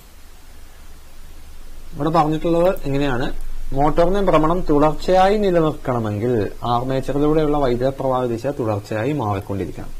അങ്ങനെ മാറിക്കൊണ്ടിരിക്കണമെങ്കിൽ നമ്മൾ എന്ത് വേണം, അവിടെ റിംഗും ബ്രഷും തമ്മിലുള്ള ബന്ധം അഡ്ജസ്റ്റ് ചെയ്തിട്ടാണ് മാറുന്നത്. കാരണം ഇവിടെ നോക്കൂ, ഇവിടെ DC കൊടുത്തിട്ടുണ്ട്, പോസിറ്റീവ് ഉണ്ട്, നെഗറ്റീവ് ഉണ്ട്. അപ്പൊ എപ്പോഴും ഒരേ ദിശയിലുള്ള വൈദ്യുതി ആയിരിക്കും ഇതിലൂടെ പാസ് ചെയ്തു പോകുക, അല്ലെ? DC ആയതുകൊണ്ട് എപ്പോഴും ഒരേ ഡയറക്ഷനിലുള്ള വൈദ്യുതിയാണ് പാസ് ചെയ്യുന്നത്. അങ്ങനെ ഒരേ ദിശയിലുള്ള വൈദ്യുതി പാസ് ചെയ്യുമ്പോൾ നമ്മളെ ആർമേച്ചർ ഒന്ന് ടേൺ ചെയ്യും, ഒന്ന് തിരിയും. അങ്ങനെ തിരിഞ്ഞു കഴിയുമ്പോൾ ഇപ്പൊ സ്പ്ലിറ്ററിംഗ് അല്ല എന്നുണ്ടെങ്കിൽ, ഇത് പൂർണ്ണ വളയമാണ്, ഇത് സ്പ്ലിറ്ററിംഗ് അല്ല എന്നുണ്ടെങ്കിൽ ഈ തിരിഞ്ഞു വരുന്നതോടുകൂടി വൈദ്യുതിയുടെ ദിശ തിരിയുകയും വീണ്ടും ഇത് തിരിച്ചിങ്ങോട്ട് തന്നെ തിരിയാനുള്ള പ്രവണത ഉണ്ടാവുകയും ചെയ്തു. അപ്പൊ ആർമേച്ചർ തിരിയുന്നു, 180 തിരിയുന്നു. 180 തിരിയുന്നതോടുകൂടി ഇവിടെ സ്പ്ലിറ്ററിംഗ് കമ്മ്യൂട്ടേറ്റർ അല്ല എന്നുണ്ടെങ്കിൽ ഇത് വീണ്ടും തിരിച്ച് അതേ പോയ പോലെ തന്നെ തിരിച്ചിങ്ങോട്ട് തിരിഞ്ഞു വരികയും ചെയ്യും. അപ്പൊ അങ്ങനെ പോയ പോലെ തന്നെ തിരിച്ചിങ്ങോട്ട് തിരിഞ്ഞു വരികയാണെങ്കിൽ നമുക്ക് മോട്ടറിന്റെ പ്രവർത്തനം നടക്കാതെ വരും. കാരണം പകുതി അങ്ങോട്ട് തിരിയുന്നു, അതേപോലെ അടുത്ത പകുതി ഇങ്ങോട്ട് തിരിയുന്നു.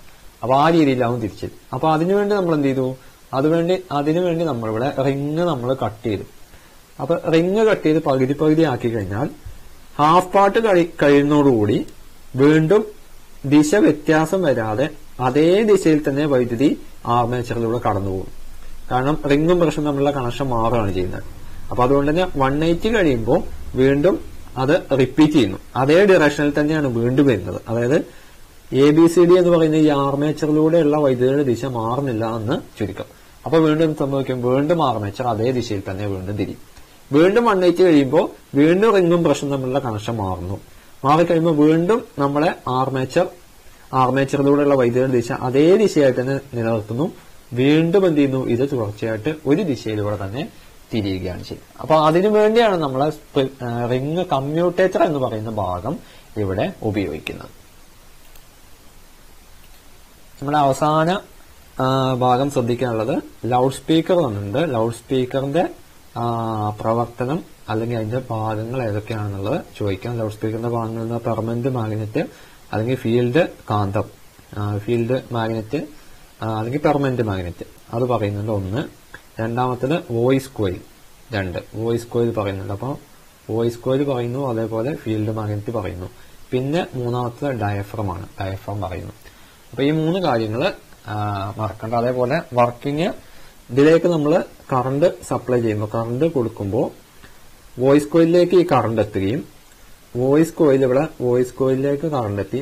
വോയിസ് കോയിൽ ഒരു മാഗ്നറ്റിക് ഫീൽഡിന്റെ ഉള്ളിലായതുകൊണ്ട് നമ്മളെ ലെഫ്റ്റ് ഹാൻഡ് റൂള് അനുസരിച്ച് ഇത് വൈബ്രേറ്റ് ചെയ്യുകയും ചെയ്യും. ലെഫ്റ്റ് ഹാൻഡ് റൂളിൽ അങ്ങനെയാണ് നമ്മൾ പറഞ്ഞിട്ടുള്ളത്. ഒരു കോയിലിലേക്ക് അല്ലെങ്കിൽ ഒരു കണ്ടക്ടറിലേക്ക് അത് മാഗ്നറ്റിക് ഫീൽഡിലാണെങ്കിൽ, ഒരു കാന്തിക മണ്ഡലത്തിലാണെങ്കിൽ അതിലേക്ക് വൈദ്യുതി എത്തുമ്പോൾ അതിന് വിഭ്രംശം സംഭവിക്കും, അല്ലെങ്കിൽ അത് അവിടുന്ന് വൈബ്രേറ്റ് ചെയ്യാൻ വേണ്ടി തുടങ്ങും. അങ്ങനെ ഈ സാധനം എന്ത് ചെയ്യുന്നു, നമ്മുടെ വോയിസ് കോയിൽ വൈബ്രേറ്റ് ചെയ്യുന്നു.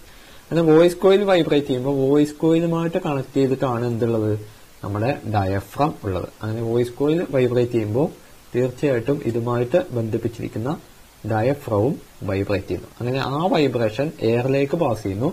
മുന്നിലുള്ള വായു എന്ത് ചെയ്യുന്നു, വായു കമ്പനം ചെയ്യുന്നു. അങ്ങനെ വായു കമ്പനം ചെയ്ത് അത് ശബ്ദമായി പുറത്തേക്ക് കേൾക്കാൻ കഴിയുകയും ചെയ്യും. ഈ ചോദ്യം, ഒന്നാമത്തെ ചോദ്യം, ഇത് ഒരുപാട് ആളുകൾക്ക് സംശയം ഉണ്ടാക്കിയ ഒരു ചോദ്യമാണ്. അതായത് സ്വതന്ത്രമായി നിൽക്കുന്ന ഒരു കാന്തസൂചിയുടെ താഴെ കൂടി തെക്കുനിന്ന് വടക്കോട്ട് ഒരു ചാലകത്തിലൂടെ വൈദ്യുതി പ്രവഹിപ്പിക്കുന്നു. കാന്തസൂചിയുടെ ഉത്തര ധ്രുവം ഏത് ദിശയിലാണ് തിരിയുക എന്നാണ് ചോദ്യം. അപ്പൊ നമുക്ക് നോക്കാം. ഒരു കറണ്ട് പാസ് ചെയ്യുന്നു. ഇതേപോലെ കാന്തസൂചി ഇവിടെ ഉണ്ട്. അപ്പോൾ കാന്തസൂചിയുടെ പറഞ്ഞിട്ടുള്ള താഴെ കൂടെ നോർത്ത് ടു സൗത്ത് ആണ് പാസ് ചെയ്തതെന്നാണ് പറയുന്നത് അല്ലെ. തെക്കു നിന്ന് വടക്കോട്ടാണ്. അപ്പോൾ നോർത്ത് ടു സൗത്ത് ഈ ദിശയിലാണ് വൈദ്യുതി പോയിട്ടുള്ളത്. അപ്പൊ ഇവിടെ കാന്തസൂചി എന്ന് പറയുന്നത് കാന്തസൂചിയുടെ താഴത്തുകൂടിയാണ് എന്നാണ് പറയുന്നത്. അപ്പൊ കാന്തസൂചി മുകളിലാണ്. അപ്പോൾ ഒരു കാന്തസൂചി നോർത്ത് സൗത്ത് ഉണ്ട്, താഴെ കൂടി കറണ്ട് പാസ് ചെയ്യുന്നു. അപ്പൊ നമ്മൾ പറഞ്ഞതനുസരിച്ച് ഒരാള് സിൻ ചെയ്യുകയാണ്. അപ്പൊ സിൻ ചെയ്യുമ്പോൾ എപ്പോഴും ചാലകം എന്ന് പറയുന്നത്, ഈ കറണ്ട് പാസ് ചെയ്യുന്ന ചാലകം അയാളുടെ പുറംഭാഗത്തായിരിക്കണം എന്നാണ് പറയുന്നത്. അപ്പൊ സിൻ ചെയ്യുമ്പോൾ അത് മുൻഭാഗത്തല്ല, ബാക്ക് ഭാഗത്തായിരിക്കണം. അപ്പോൾ അയാള് ഇങ്ങനെ സിൻ ചെയ്യുന്നു. അയാളുടെ കാൽഭാഗത്തും തലഭാഗത്തേക്കാണ് അയാളുടെ രണ്ട് കൈകൾ. ഇതാണ് രണ്ട് കൈകൾ അയാളുടെ. ഓക്കെ, രണ്ട് കണ്ണുകൾ, മൂക്കും വായും ഒക്കെ ഇവിടെ ഉണ്ട്.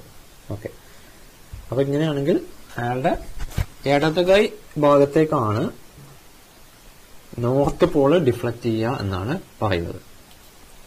അയാളുടെ ഇടത് കൈ ഭാഗത്തേക്കാണ് നോർത്ത് പോള് ഡിഫ്ലക്ട് ചെയ്യുക. അപ്പൊ നോർത്ത് പോള് എന്ന് പറയുന്നത് ലെഫ്റ്റ് ഹാൻഡ്. അയാളുടെ ലെഫ്റ്റ് ഹാൻഡ് ഇതാണ്, അയാളുടെ ലെഫ്റ്റ് ഹാൻഡ്. ഇടത് കൈ എന്ന് പറയുന്നത് ഇതാണ്, ലെഫ്റ്റ്.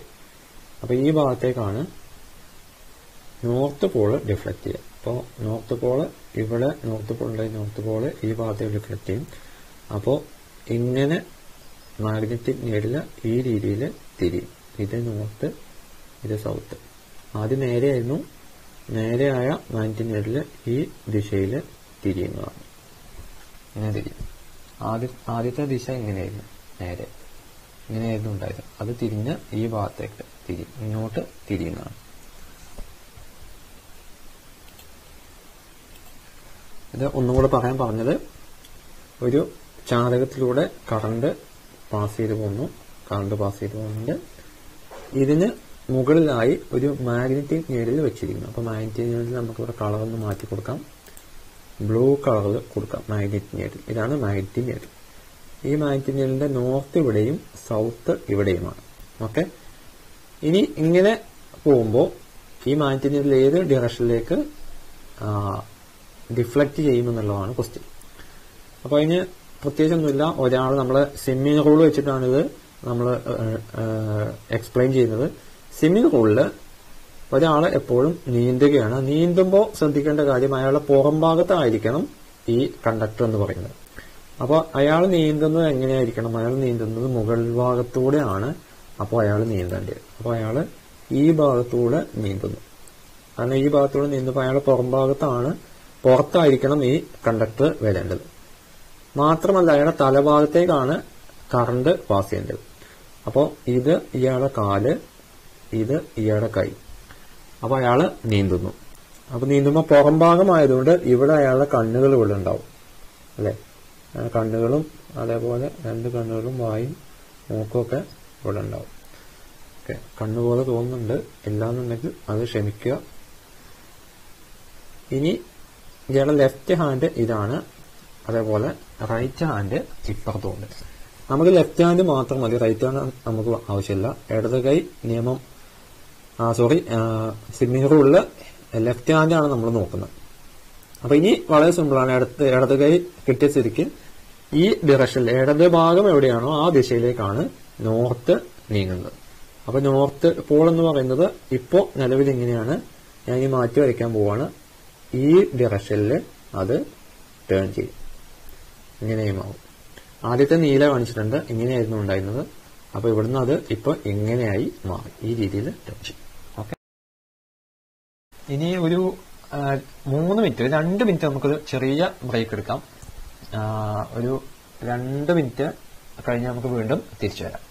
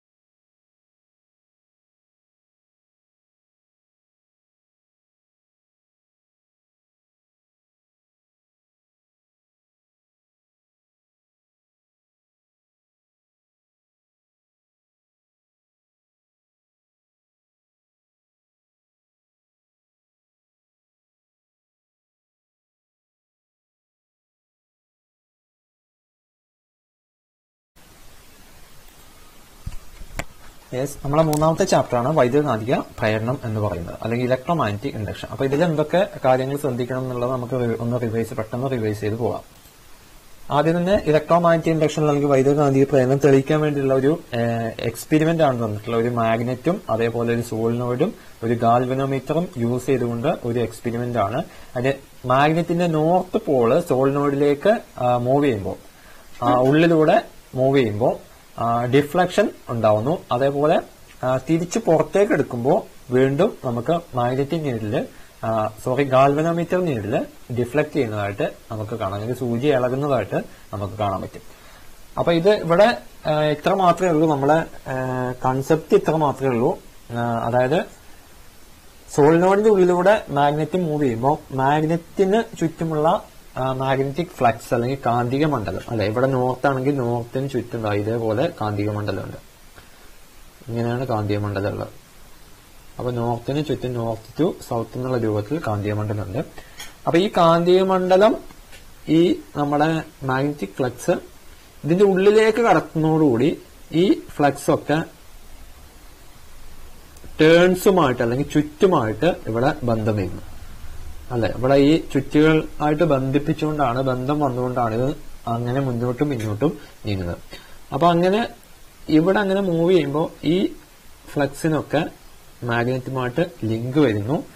അങ്ങനെ മാഗ്നറ്റുമായിട്ട് ലിങ്ക് വരികയാണെങ്കിൽ, അല്ലെങ്കിൽ ഫ്ലക്സ് സോളിനോയിഡിന്റെ ടേൺസുമായിട്ട് ചുറ്റുമായിട്ട് തട്ടി പോവുകയാണെങ്കിൽ ഈ ടേൺസിൽ ഒരു EMF അല്ലെങ്കിൽ ചുറ്റിലൊരു EMF പ്രൊഡ്യൂസ് ചെയ്യുന്നു എന്നുള്ളതാണ് വൈദ്യുതകാന്തിക പ്രേരണം അല്ലെങ്കിൽ ഇലക്ട്രോമാഗ്നറ്റിക് ഇൻഡക്ഷൻ എന്ന് പറയുന്നത്. അപ്പോ flux link with a conductor changes if a magnetic flux link with a conductor changes, then an EMF induced എന്നാണ് പറയുന്നത്. അതായത് ചാലകവുമായി ബന്ധപ്പെട്ട കാന്തിക ഫ്ലക്സിൽ വ്യതിയാനം സംഭവിച്ചാൽ ഒരു EMF പ്രേരണം ചെയ്യപ്പെടുന്നു എന്നാണ് പറയുന്നത്. അപ്പൊ അതാണ് നമ്മളെ ആദ്യത്തെ CO എന്ന് പറയുന്നത്. അടുത്തത് നമുക്കറിയാം എങ്ങനെ EMF amount of EMF depends, അത് എന്തിനൊക്കെ ആശ്രയിച്ചിരിക്കുന്നു അല്ലെങ്കിൽ എങ്ങനെയൊക്കെ കൂട്ടാൻ പറ്റുമെന്നുള്ളതാണ്. അപ്പോൾ turns number, increase the number of turns എന്നല്ല ഇൻഡ്യൂസ്ഡ് EMF വിൽ ഇൻക്രീസ് എന്നാണ് പറയുന്നത്. അതായത് ചുറ്റുകളുടെ എണ്ണം വർദ്ധിപ്പിച്ചു കഴിഞ്ഞാൽ എന്ത് കൂടുന്നു? ഗാൽവനോമീറ്റർ സൂചിയുടെ വിഭ്രംശം കൂടുന്നു എന്ന് പറഞ്ഞു കഴിഞ്ഞാൽ അതിൽ കൂടുതൽ EMF ഉൽപ്പാദിപ്പിക്കുന്നു, പ്രൊഡ്യൂസ് ചെയ്യുന്നു എന്നുള്ളതാണ്. ശക്തി കൂടിയ കാന്തം ഉപയോഗിച്ചു കഴിഞ്ഞാലും എന്ത് കൂടും? EMF കൂടുന്നു. അടുത്ത കാന്തത്തിന്റെ അല്ലെങ്കിൽ സോളിനോയിഡിന്റെ ചലനവേഗം കൂട്ടുന്നു. ചലനവേഗം കൂട്ടിക്കഴിഞ്ഞാലും എന്ത് കൂടും? ഗാൽവനോമീറ്റർ സൂചിയുടെ വിഭ്രംശം, ഡിഫ്ലക്ഷൻ അല്ലെങ്കിൽ produced EMF, induced EMF, amount of induced EMF increase എന്നാണ് പറയുക. നെക്സ്റ്റ് നമ്മുടെ ഡെഫിനേഷൻ ആണ്. ഒരു ചാലകവുമായി ബന്ധപ്പെട്ട കാന്തിക ഫ്ലക്സിൽ വ്യതിയാനം സംഭവിച്ചാൽ ചാലകത്തിലൊരു EMF പ്രേരണം ചെയ്യപ്പെടുന്നു എന്നുള്ളത് ഡെഫിനിഷനാണ്. അതേപോലെ തന്നെ ഇംഗ്ലീഷിലുള്ള ഡെഫിനിഷന് അതും പഠിച്ചു വെക്കാം. Magnetic flux linked with a conductor changes. If a magnetic flux linked with a conductor changes, then an EMF induced in the circuit or solenoid or turns or conductor. അപ്പോൾ സർക്യൂട്ടിലൂടെ ഒരു magnetic flux, ഒരു ചാലകവുമായി ബന്ധപ്പെട്ട കണ്ടക്ടറുമായി ബന്ധപ്പെട്ട magnetic flux change ചെയ്യുകയാണെങ്കിൽ, link ചെയ്ത magnetic flux change ചെയ്യുകയാണെങ്കിൽ ഒരു EMF produce ചെയ്യും എന്നാണ് പറയുന്നത്. അതുകൊണ്ട് തന്നെ ഫ്ലക്സ് കുറഞ്ഞ മാഗ്നറ്റ് ആണെങ്കിൽ EMFന്റെ എമൗണ്ട്, ഇപ്പോൾ ഒരേ വലുപ്പമുള്ള മാഗ്നറ്റ് ആണെങ്കിൽ തന്നെ, പെർമനന്റ് മാഗ്നറ്റ് ആണെങ്കിൽ തന്നെ ചിലപ്പോൾ മാഗ്നറ്റിക് പവർ കുറഞ്ഞിട്ടുണ്ടായിരിക്കാം.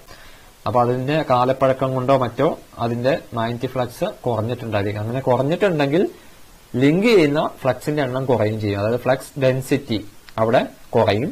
അത് കുറയുന്നതോടുകൂടി എന്ത് കുറയും? പ്രൊഡ്യൂസ് ചെയ്യുന്ന EMFന്റെ അളവ് കുറയുകയും ചെയ്യുന്നു.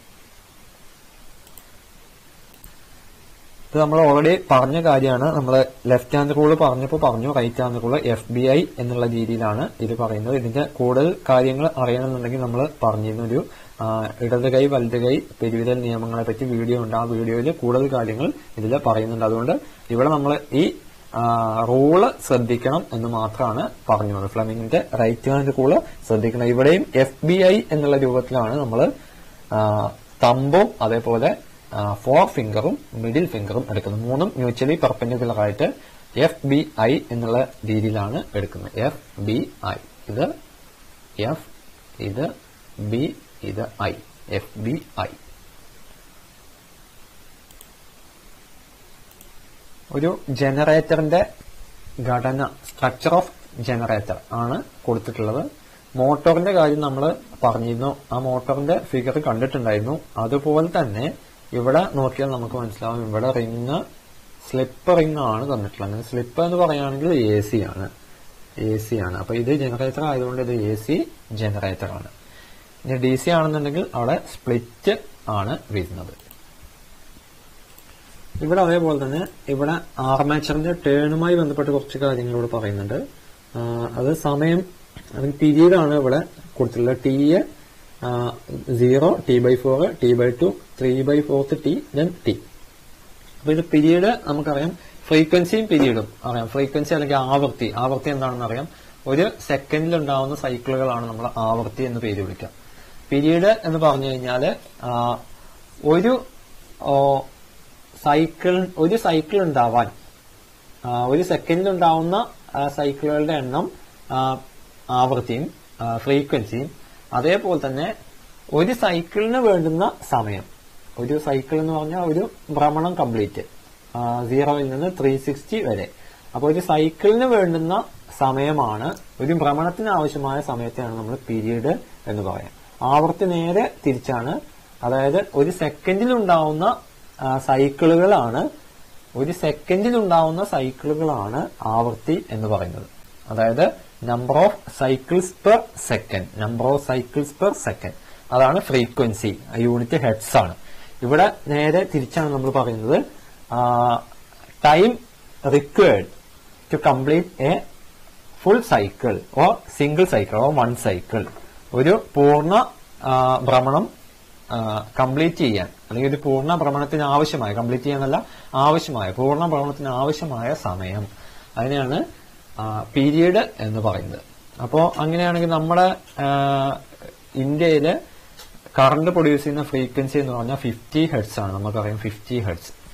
അപ്പൊ അങ്ങനെയാണെങ്കിൽ 50 ഹെർട്സ് ആണെങ്കിൽ ഫ്രീക്വൻസി ആണ് 50 ഹെർട്സ് എന്ന് പറയുന്നത്. അതായത് number of cycles per second, ഒരു സെക്കൻഡിൽ 50 ഹെർട്സ് ആണ് പ്രൊഡ്യൂസ് ചെയ്യുന്നത്. അങ്ങനെയാണെങ്കിൽ ഒരു സൈക്കിളിന് വേണ്ടുന്ന സമയം എത്രയാണെന്ന് ചോദിച്ചു കഴിഞ്ഞാൽ 1/50 ആണ്. അതായത് ഫ്രീക്വൻസിയും ടൈം പീരീഡും റിലേറ്റ് ചെയ്യുന്ന ഇക്വേഷൻ ഇതാണ്. F is equal to 1/T. Frequency 50 ആണെങ്കിൽ T എന്ന് പറയുന്നത് T is equal to 1/50. 1/T. അപ്പോൾ 1/50 സെക്കൻഡ്സ് ആണ് ടൈം പീരീഡ് എന്ന് പറയുന്നത്. ഓക്കെ. അപ്പൊ ഇങ്ങനെ ഓരോ ജനറേറ്ററിന്റെയും ടൈം പീരീഡ് നമുക്ക് ഇതേപോലെ കാൽക്കുലേറ്റ് ചെയ്തെടുക്കാൻ പറ്റും. അതുപോലെ തന്നെ നമ്മൾ ഡി സി മോട്ടറിന്റെ കേസ് പറഞ്ഞ പോലെ തന്നെയാണ് ഇവിടെ ഡി സി ജനറേറ്ററും നമ്മൾ പറഞ്ഞു പുറത്തേക്ക് പ്രൊഡ്യൂസ് ചെയ്യേണ്ടത് കിട്ടേണ്ടത് ഡി സി ആണ്. അങ്ങനെ കിട്ടാൻ ഇത് എ സി ജനറേറ്റർ ആണെങ്കിലും ഡി സി ജനറേറ്റർ ആണെങ്കിലും ആർമേച്ചറിൽ പ്രൊഡ്യൂസ് ചെയ്യുന്നത് എ സി തന്നെയാണ്. രണ്ട് ജനറേറ്ററും എ സി ആണെങ്കിലും ഡി സി ആണെങ്കിലും ആർമേച്ചറിനുള്ളിൽ പ്രൊഡ്യൂസ് ചെയ്യുന്ന അല്ലെങ്കിൽ ജനറേറ്റ് ചെയ്യുന്ന ഇ എം എഫ് എന്ന് പറയുന്നത് അത് എ സി ആണ്.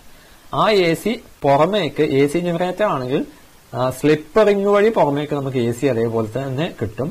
പക്ഷെ ഉള്ളിലുള്ള എ സിയെ പുറത്തേക്ക് വരുമ്പോൾ ഡി സി ആക്കി മാറ്റാൻ അല്ലെങ്കിൽ ഡി സി ആയിട്ട് കിട്ടാൻ നമ്മളെ സഹായിക്കുന്ന ഈ ഭാഗമാണ്. അതിനെയാണ് നമ്മൾ സ്പ്ലിറ്റ് റിംഗ് കമ്മ്യൂട്ടേറ്റർ എന്ന് പറയുന്നത്. റിംഗും ബ്രഷും തമ്മിലുള്ള സ്പ്ലിറ്റ് റിംഗും ബ്രഷും അടങ്ങിയ ഭാഗമാണ് ഈ സ്പ്ലിറ്റ് റിംഗ് കമ്മ്യൂട്ടേറ്റർ എന്ന് പറയുന്നത്. അപ്പൊ ആദ്യം നമ്മൾ പറഞ്ഞ പോലെ തന്നെയാണ് എ സി പുറത്തേക്ക് എത്തും. പുറത്തേക്ക് വരുമ്പോൾ ഈ റിംഗിലേക്ക് എത്തുന്ന സമയത്ത് അങ്ങനെ വരുന്ന എ സി ഈ റിംഗിലേക്ക് എത്തുന്ന സമയത്ത് പുറമേക്ക് ആദ്യത്തെ സൈക്കിൾ വരും. അങ്ങനെ നമുക്ക് ആദ്യത്തെ സൈക്കിള് കിട്ടി. അടുത്തത് രണ്ടാമത്തെ സൈക്കിൾ വരുമ്പോൾ ഈ റിംഗും ബ്രഷും തമ്മിലുള്ള കോണ്ടാക്ട് ഇവിടെ മാറുന്നു. റിംഗും ബ്രഷും തമ്മിലുള്ള കോണ്ടാക്ട് മാറുകയാണ് ചെയ്യും.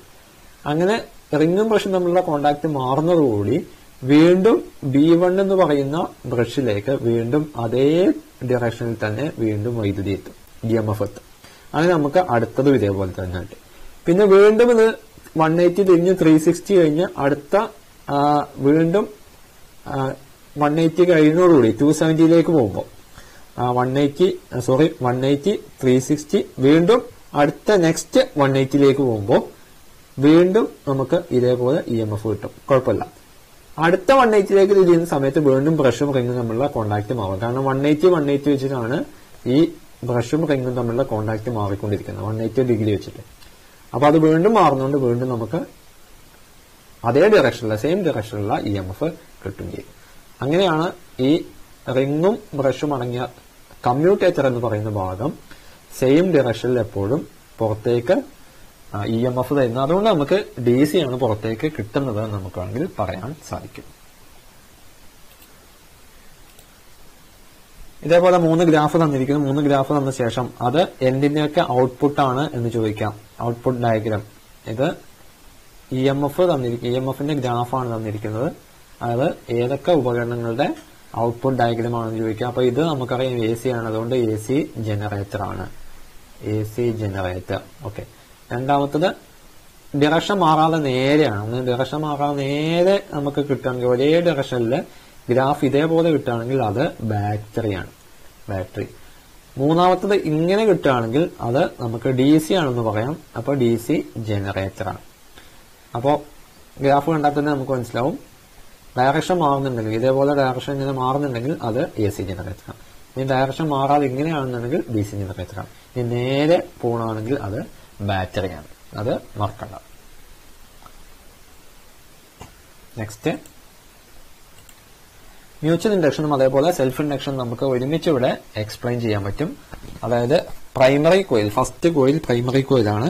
ഈ പ്രൈമറി കോയിലിലേക്ക് ഇവിടെ നമ്മൾ സപ്ലൈ കൊടുക്കുന്നു. പ്രൈമറി കോയിലിലേക്ക് സപ്ലൈ കൊടുക്കുന്നുണ്ട്. DC ആണ് കൊടുത്തത്. അങ്ങനെ സ്വിച്ച് ഓൺ ചെയ്തു. സ്വിച്ച് ഓൺ ചെയ്യുമ്പോൾ ഇതിലൂടെ എന്ത് കടന്നു പോകും? ഇതിലൂടെ കറണ്ട് കടന്നു പോകും. ഇങ്ങനെ കറണ്ട് കടന്നു പോകും. അങ്ങനെ കറണ്ട് കടന്നു പോകുമ്പോൾ തീർച്ചയായിട്ടും നമ്മൾ പഠിച്ചിട്ടുണ്ട് ഒരു മാഗ്നറ്റിക് ഫീൽഡ് അവിടെ പ്രൊഡ്യൂസ് ചെയ്യും. അപ്പൊ അങ്ങനെ ഇവിടെ ഒരു മാഗ്നറ്റിക് ഫീൽഡ് ഉണ്ടായി. അപ്പൊ ഇതേപോലെ ഒരു മാഗ്നറ്റിക് ഫീൽഡ് അവിടെ രൂപപ്പെട്ടു. ഓക്കെ. ഇനി ഈ മാഗ്നറ്റിക് ഫീൽഡിന്റെ നോർത്തും സൗത്തും ഏതാണെന്ന് നമുക്ക് മനസ്സിലാക്കാൻ പറ്റും. എങ്ങനെയാണ് നോർത്ത് സൗത്ത് മനസ്സിലാക്കാൻ? നമ്മൾ ഈ ഭാഗം നോക്കാം. അപ്പൊ ഈ ഭാഗം നോക്കിക്കഴിഞ്ഞാൽ ഇവിടെ ക്ലോക്ക് വൈസിലാണ് അല്ലെ.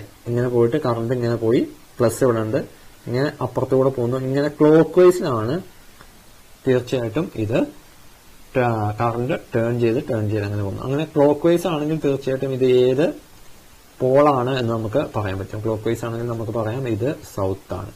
അപ്പോൾ അതേപോലെ തന്നെ ഇത് നോർത്താണ്. ഓക്കെ. അപ്പൊ അങ്ങനെ നമുക്ക് എന്ത് കിട്ടി? സൗത്തും നോർത്തും കിട്ടി. അപ്പൊ ഇത് സൗത്ത് ഇവിടെ മാർക്ക് ചെയ്തു, സൗത്ത് ഇവിടെ, നോർത്ത് ഇവിടെ മാർക്ക് ചെയ്തു. ഓക്കെ. അപ്പോൾ ഒരു മാഗ്നറ്റിക് ഫീൽഡ്, ഇങ്ങനെ മാഗ്നറ്റിക് ഫീൽഡ് ഉണ്ട്. അത് സൗത്ത് ആണ്. അതുകൊണ്ട് ഇങ്ങോട്ടാണ് ആരോ മാർക്ക് കൊടുക്കുക. ആരോ മാർക്ക് ഇങ്ങോട്ട്. ഓക്കെ. ഇങ്ങോട്ട്. യെസ്. ഇനി ഇവിടെയുള്ള പ്രശ്നം നമ്മൾ സ്വിച്ച് ഓൺ ചെയ്യുമ്പോൾ മാത്രമാണ് ഈ മാഗ്നറ്റിക് ഫീൽഡ് പ്രൊഡ്യൂസ് ചെയ്യുക അല്ലെ. സ്വിച്ച് ഓഫ് ചെയ്ത് കഴിഞ്ഞാൽ ഈ മാഗ്നറ്റിക് ഫീൽഡ് 0 ആയി പോവുകയും ചെയ്യും.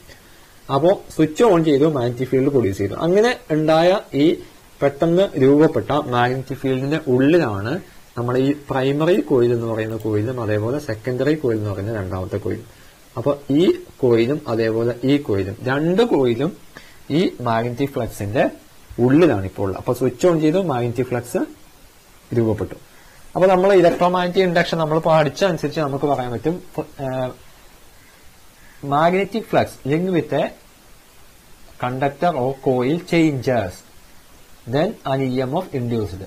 അപ്പം ഒരു മാഗ്നറ്റിക് ഫീൽഡ് കാന്തിക ഫ്ലക്സ് അല്ലെങ്കിൽ കാന്തിക മണ്ഡലം, അത് കാന്തിക ബലരേഖകൾ, ഈ ബലരേഖകള് ഒരു ചാലകവുമായി ബന്ധപ്പെട്ട അല്ലെങ്കിൽ കണ്ടക്ടറുമായി അല്ലെങ്കിൽ കോയിലുമായിട്ടൊക്കെ ബന്ധപ്പെട്ട മാഗ്നറ്റിക് ഫ്ലക്സിന് ചേഞ്ച് വന്നു കഴിഞ്ഞാൽ, മാറ്റം വന്നു കഴിഞ്ഞാൽ ഒരു EMF ഉണ്ടാവും അല്ലെങ്കിൽ രൂപപ്പെടും എന്നുള്ളതാണ് ഇലക്ട്രോമാഗ്നറ്റിക് ഇൻഡക്ഷനിൽ നമ്മൾ പഠിച്ചിട്ടുള്ളത്.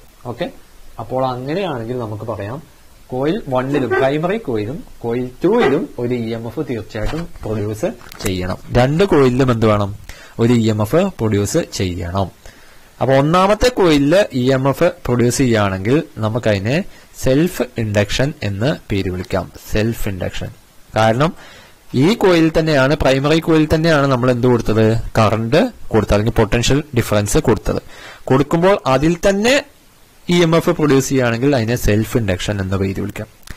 മറ്റൊരു കോയിലാണ് പ്രൊഡ്യൂസ് ചെയ്യുന്നതെങ്കിൽ അതിന് നമുക്ക് മ്യൂച്വൽ ഇൻഡക്ഷൻ എന്നും പേര് വിളിക്കാം. അപ്പൊ ഒന്നാമത്തെ കോയിലില് പവർ നമ്മൾ വൈദ്യുതി നമ്മൾ കൊടുത്തു, പൊട്ടൻഷ്യൽ ഡിഫറൻസ് കൊടുത്തതിന്റെ ഫലമായിട്ട് അവിടെ ഒരു മാഗ്നറ്റിക് ഫീൽഡ് ചുറ്റുമുണ്ടായി. ഈ മാഗ്നറ്റിക് ഫീൽഡിന്റെ വ്യത്യാസം മൂലം രണ്ടാമത്തെ സെക്കൻഡറി കോയിലും രണ്ടാമത്തെ കോയിലും EMF പ്രൊഡ്യൂസ് കഴിഞ്ഞാൽ അതിന് നമുക്ക് മ്യൂച്വൽ ഇൻഡക്ഷൻ എന്നും പേര് വിളിക്കാം. അപ്പൊ സെൽഫ് ഇൻഡക്ഷനും മ്യൂച്വൽ ഇൻഡക്ഷനും ഇതാണ്.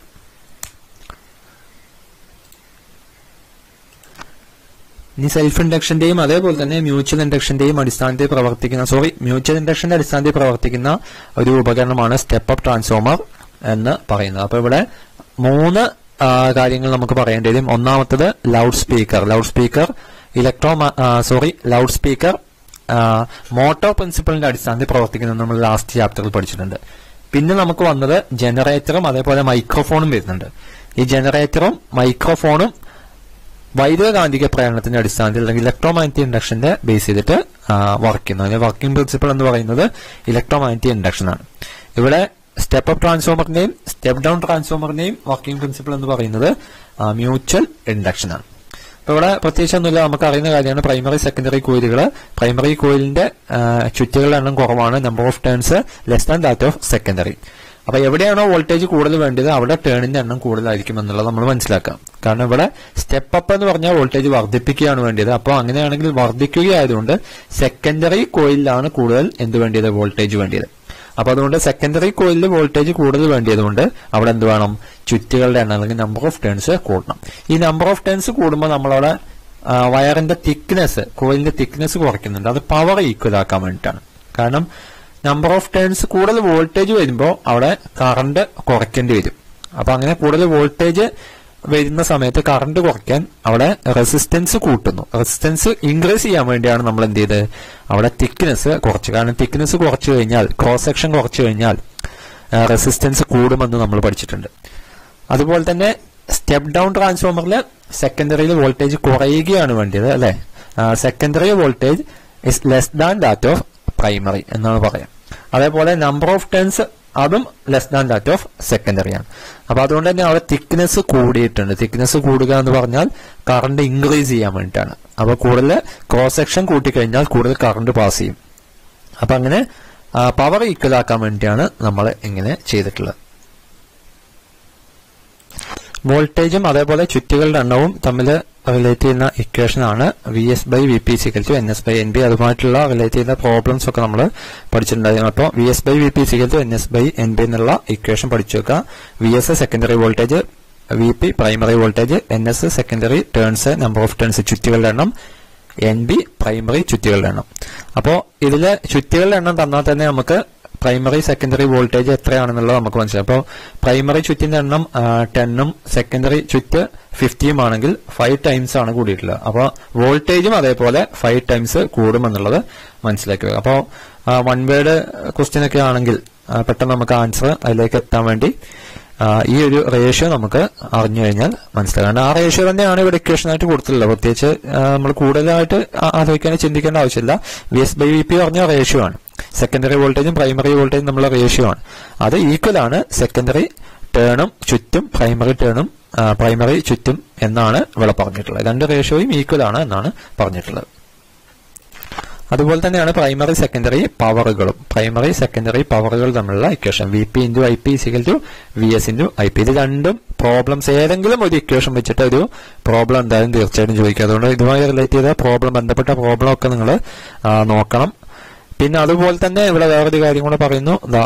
ഇത് താഴെ കൊടുത്ത ബന്ധങ്ങളെ സ്റ്റെപ്പ് അപ്പ് സ്റ്റെപ്പ് ഡൗൺ ട്രാൻസ്ഫോമറുമായിട്ട് ബന്ധപ്പെടുത്തി തരംതിരിക്കുന്നത്. നമ്മൾ 1 മാർക്ക് ചോദ്യങ്ങൾ 1 മാർക്ക് ചോദ്യങ്ങളുടെ ലിസ്റ്റിൽ ഇത് ഉൾപ്പെടുത്തിയിട്ടുണ്ടായിരുന്നു.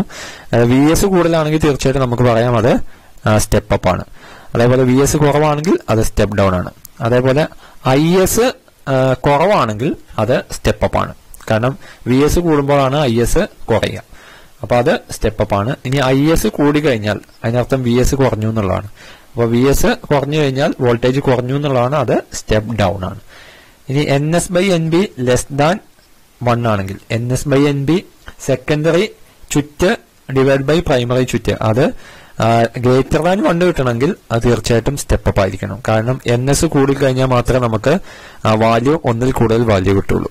അപ്പൊ അതുകൊണ്ട് തന്നെ NS/NB ആ റേഷ്യോ >1 എന്ന് കിട്ടണമെന്നുണ്ടെങ്കിൽ തീർച്ചയായിട്ടും സ്റ്റെപ്പ് അപ്പ് ആവണം. മറ്റേതാണെങ്കിൽ സ്റ്റെപ്പ് ഡൗൺ.